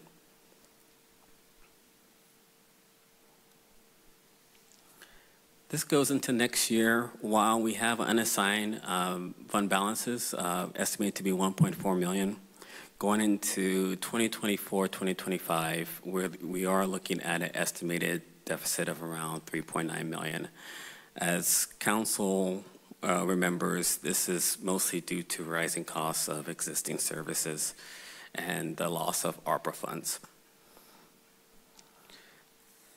As mentioned previously, if we end the year with some unassigned fund balances, this can mitigate some of this deficit. So, for example, if we end the year at 1.4, that deficit for comes down, because we can use that to meet the deficit. But for today, and as staff is working through this, we're working with $4 million being our marker. We have a task list. Currently, we're working on the cost allocation and fee study. This is to make sure that the fees that we are charging cover the cost of such services. We're also meeting weekly to review all the expenditures line by line, asking ourselves if there's any flexibility or adjustments that can be made, anything that can optimize or limit the cost. And then also we're identifying any revenue enhancement options. I do want to stress that staff is working behind the scenes to curate the information, but this isn't a opaque process. Once we work through all the options and pathways, and we will present those updates to the Finance Committee for discussion and input. And from there, we have a mid-year and then another budget process to go through those options. And then finally, the last quick bit on the Treasurer's report. This report just details what our cash balances are at. When at the end of September, we had $47 million, about $15 million out of general fund. And then our average yield was 2.9%, which is up from last year. Last year, this time was 1.2. With that, I will take any questions. The recommendations is as follows: accept the financial report and the Treasurer's report for the quarter ended on September 30th, 2023. Thank you for a very good report. I appreciate it. It was very clear the trouble that we're in and what we have to look forward to. Questions from council members? Madam Mayor, if I might, if I could just take a moment to just share a little bit more perspective before we go to questions. Thank you. There's two things I want to point out, and you know, they're not great, but I think it really spells out what we're facing in front of us. So the first thing I want to just talk about is maybe, Ken, if you could go back to the reserves and fund balances slide number 5, I believe. That's the one there. So, you know, the good news is we finished last year. You know, there's this kind of dual process that happens with our budget, because we have to make guesses about upcoming budgets based on what we know while the fiscal year is still wrapping up. And then, as Ken indicated, we have to go through a closeout of the year, go through an audit before we know how we actually finish the year. So the good news is this past year, like many previous years, we finished in a better position than we estimated. We're very conservative. We don't want to make assumptions about things that we can't substantiate. And so, as you see at the bottom on the right, our unassigned fund balance or savings at the end of this fiscal year is now estimated to be $1.5 million as opposed to the $185,000. But that can be a little bit deceiving, because as we look up above in the top section, we started this fiscal year with $6.3 million of unassigned fund balances, which means we've spent down about $5 million of unassigned fund balance. We've kind of burned through. We have our reserves, which are like really dedicated savings, and we burned through $5 million of other savings. And we know what caused that. It's a combination of the major increases to law enforcement costs this fiscal year that we didn't anticipate and kind of came up right before the budget process and really changed our financial outlook. But because we had a lot of unassigned fund balance and a lot of, we're strong in our reserves, we felt comfortable moving forward with business as usual and giving ourselves this year to really dig in and find improvements to our budget in future years. That being said, as Ken has showed, we're really careful about how we spend, and we've already realized a lot of savings this fiscal year, and we'll continue to look for those things. So then if we go to slide number 6, just the next one. Oh, yes.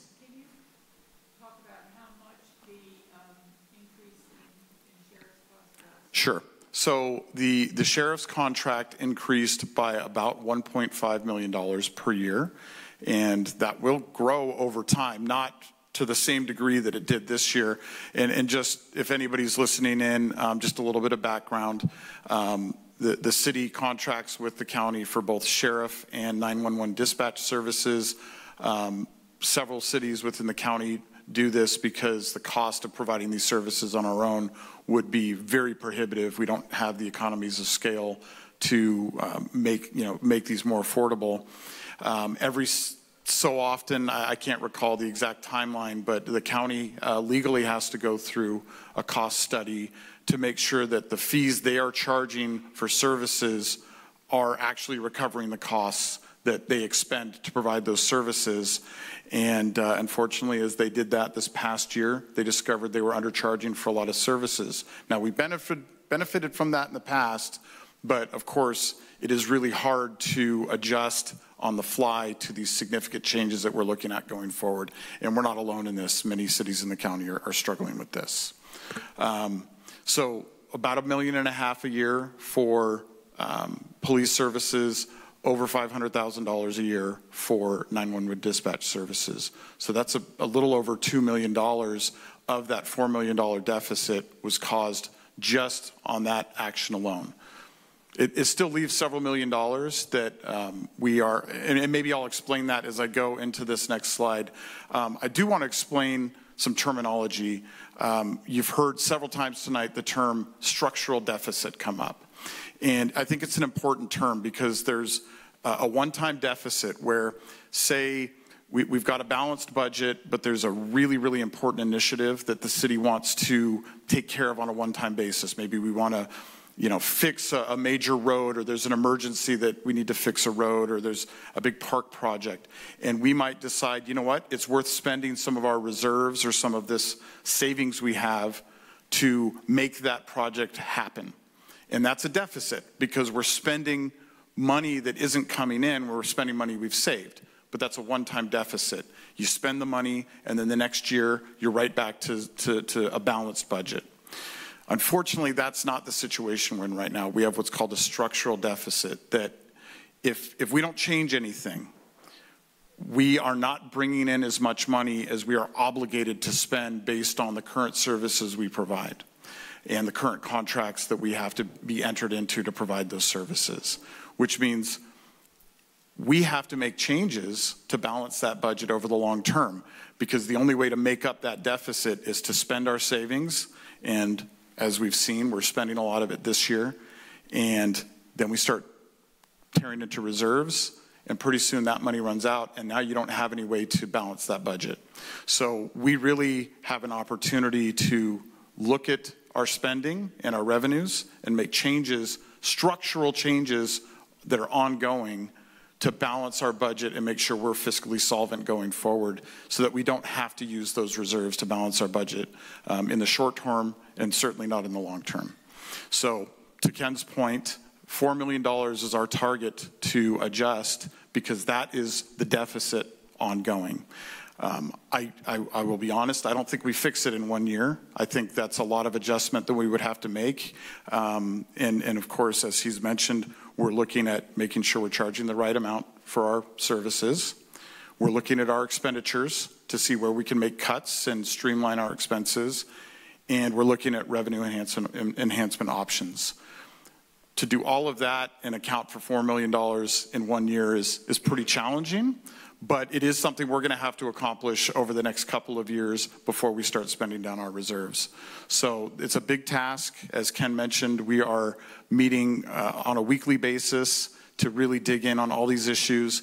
And starting in the next few weeks, we will begin meeting with the Finance Subcommittee to share what we're finding, share our recommendations, to collaborate and think through opportunities to deal with the 3 different areas that are opportunities, and start finding solutions that we can start implementing this fiscal year, next fiscal year, and going forward with the goal of balancing this budget and maintaining the reserves that we have. So that was a mouthful, but I think it's important for folks to understand we're in a situation that's not sustainable right now, and so we've got to make some major changes to get ourselves in a sustainable situation.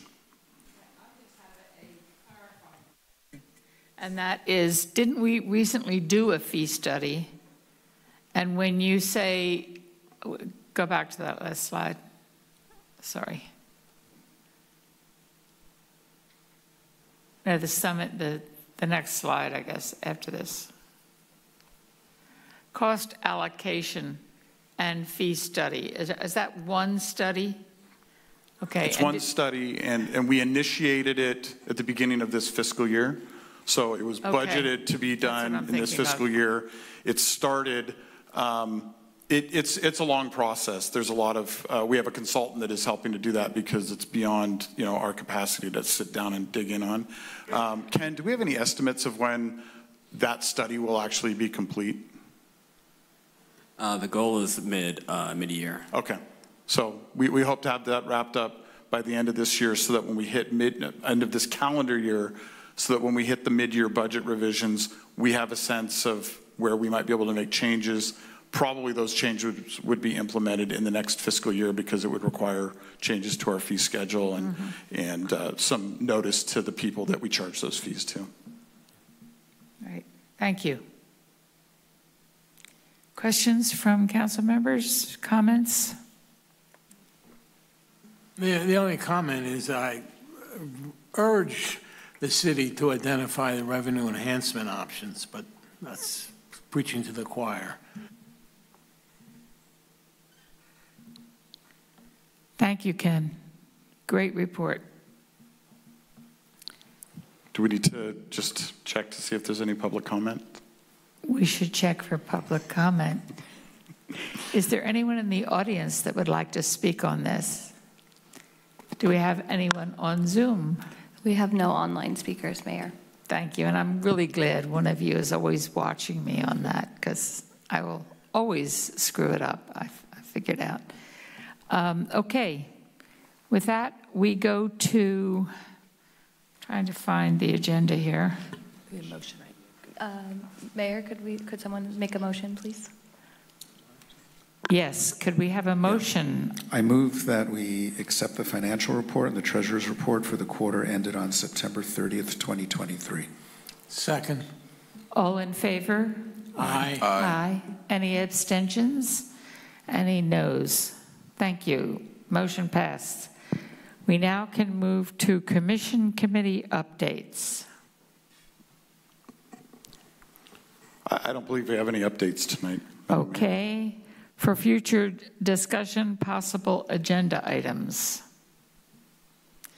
Nothing being... Madam Mayor, I'm sorry, could I jump in on this one? Sure. Even though I'm not a council member? Sure. I just want to make notice, we're looking at scheduling a special meeting at the end of this month to discuss the minimum wage item. We would do it as a special study session, and as soon as we have that finalized and scheduled, we'll notify the community, and that may come with the cancellation of the November 21st meeting, which is during the week of Thanksgiving, and probably not something anybody wants to do, the day, 2 days before Thanksgiving. So, okay, great. We'll obviously provide a lot of notice to the community and all of that. Thank you. City Council reports. Seeing none, I will adjourn this meeting. Thank you all.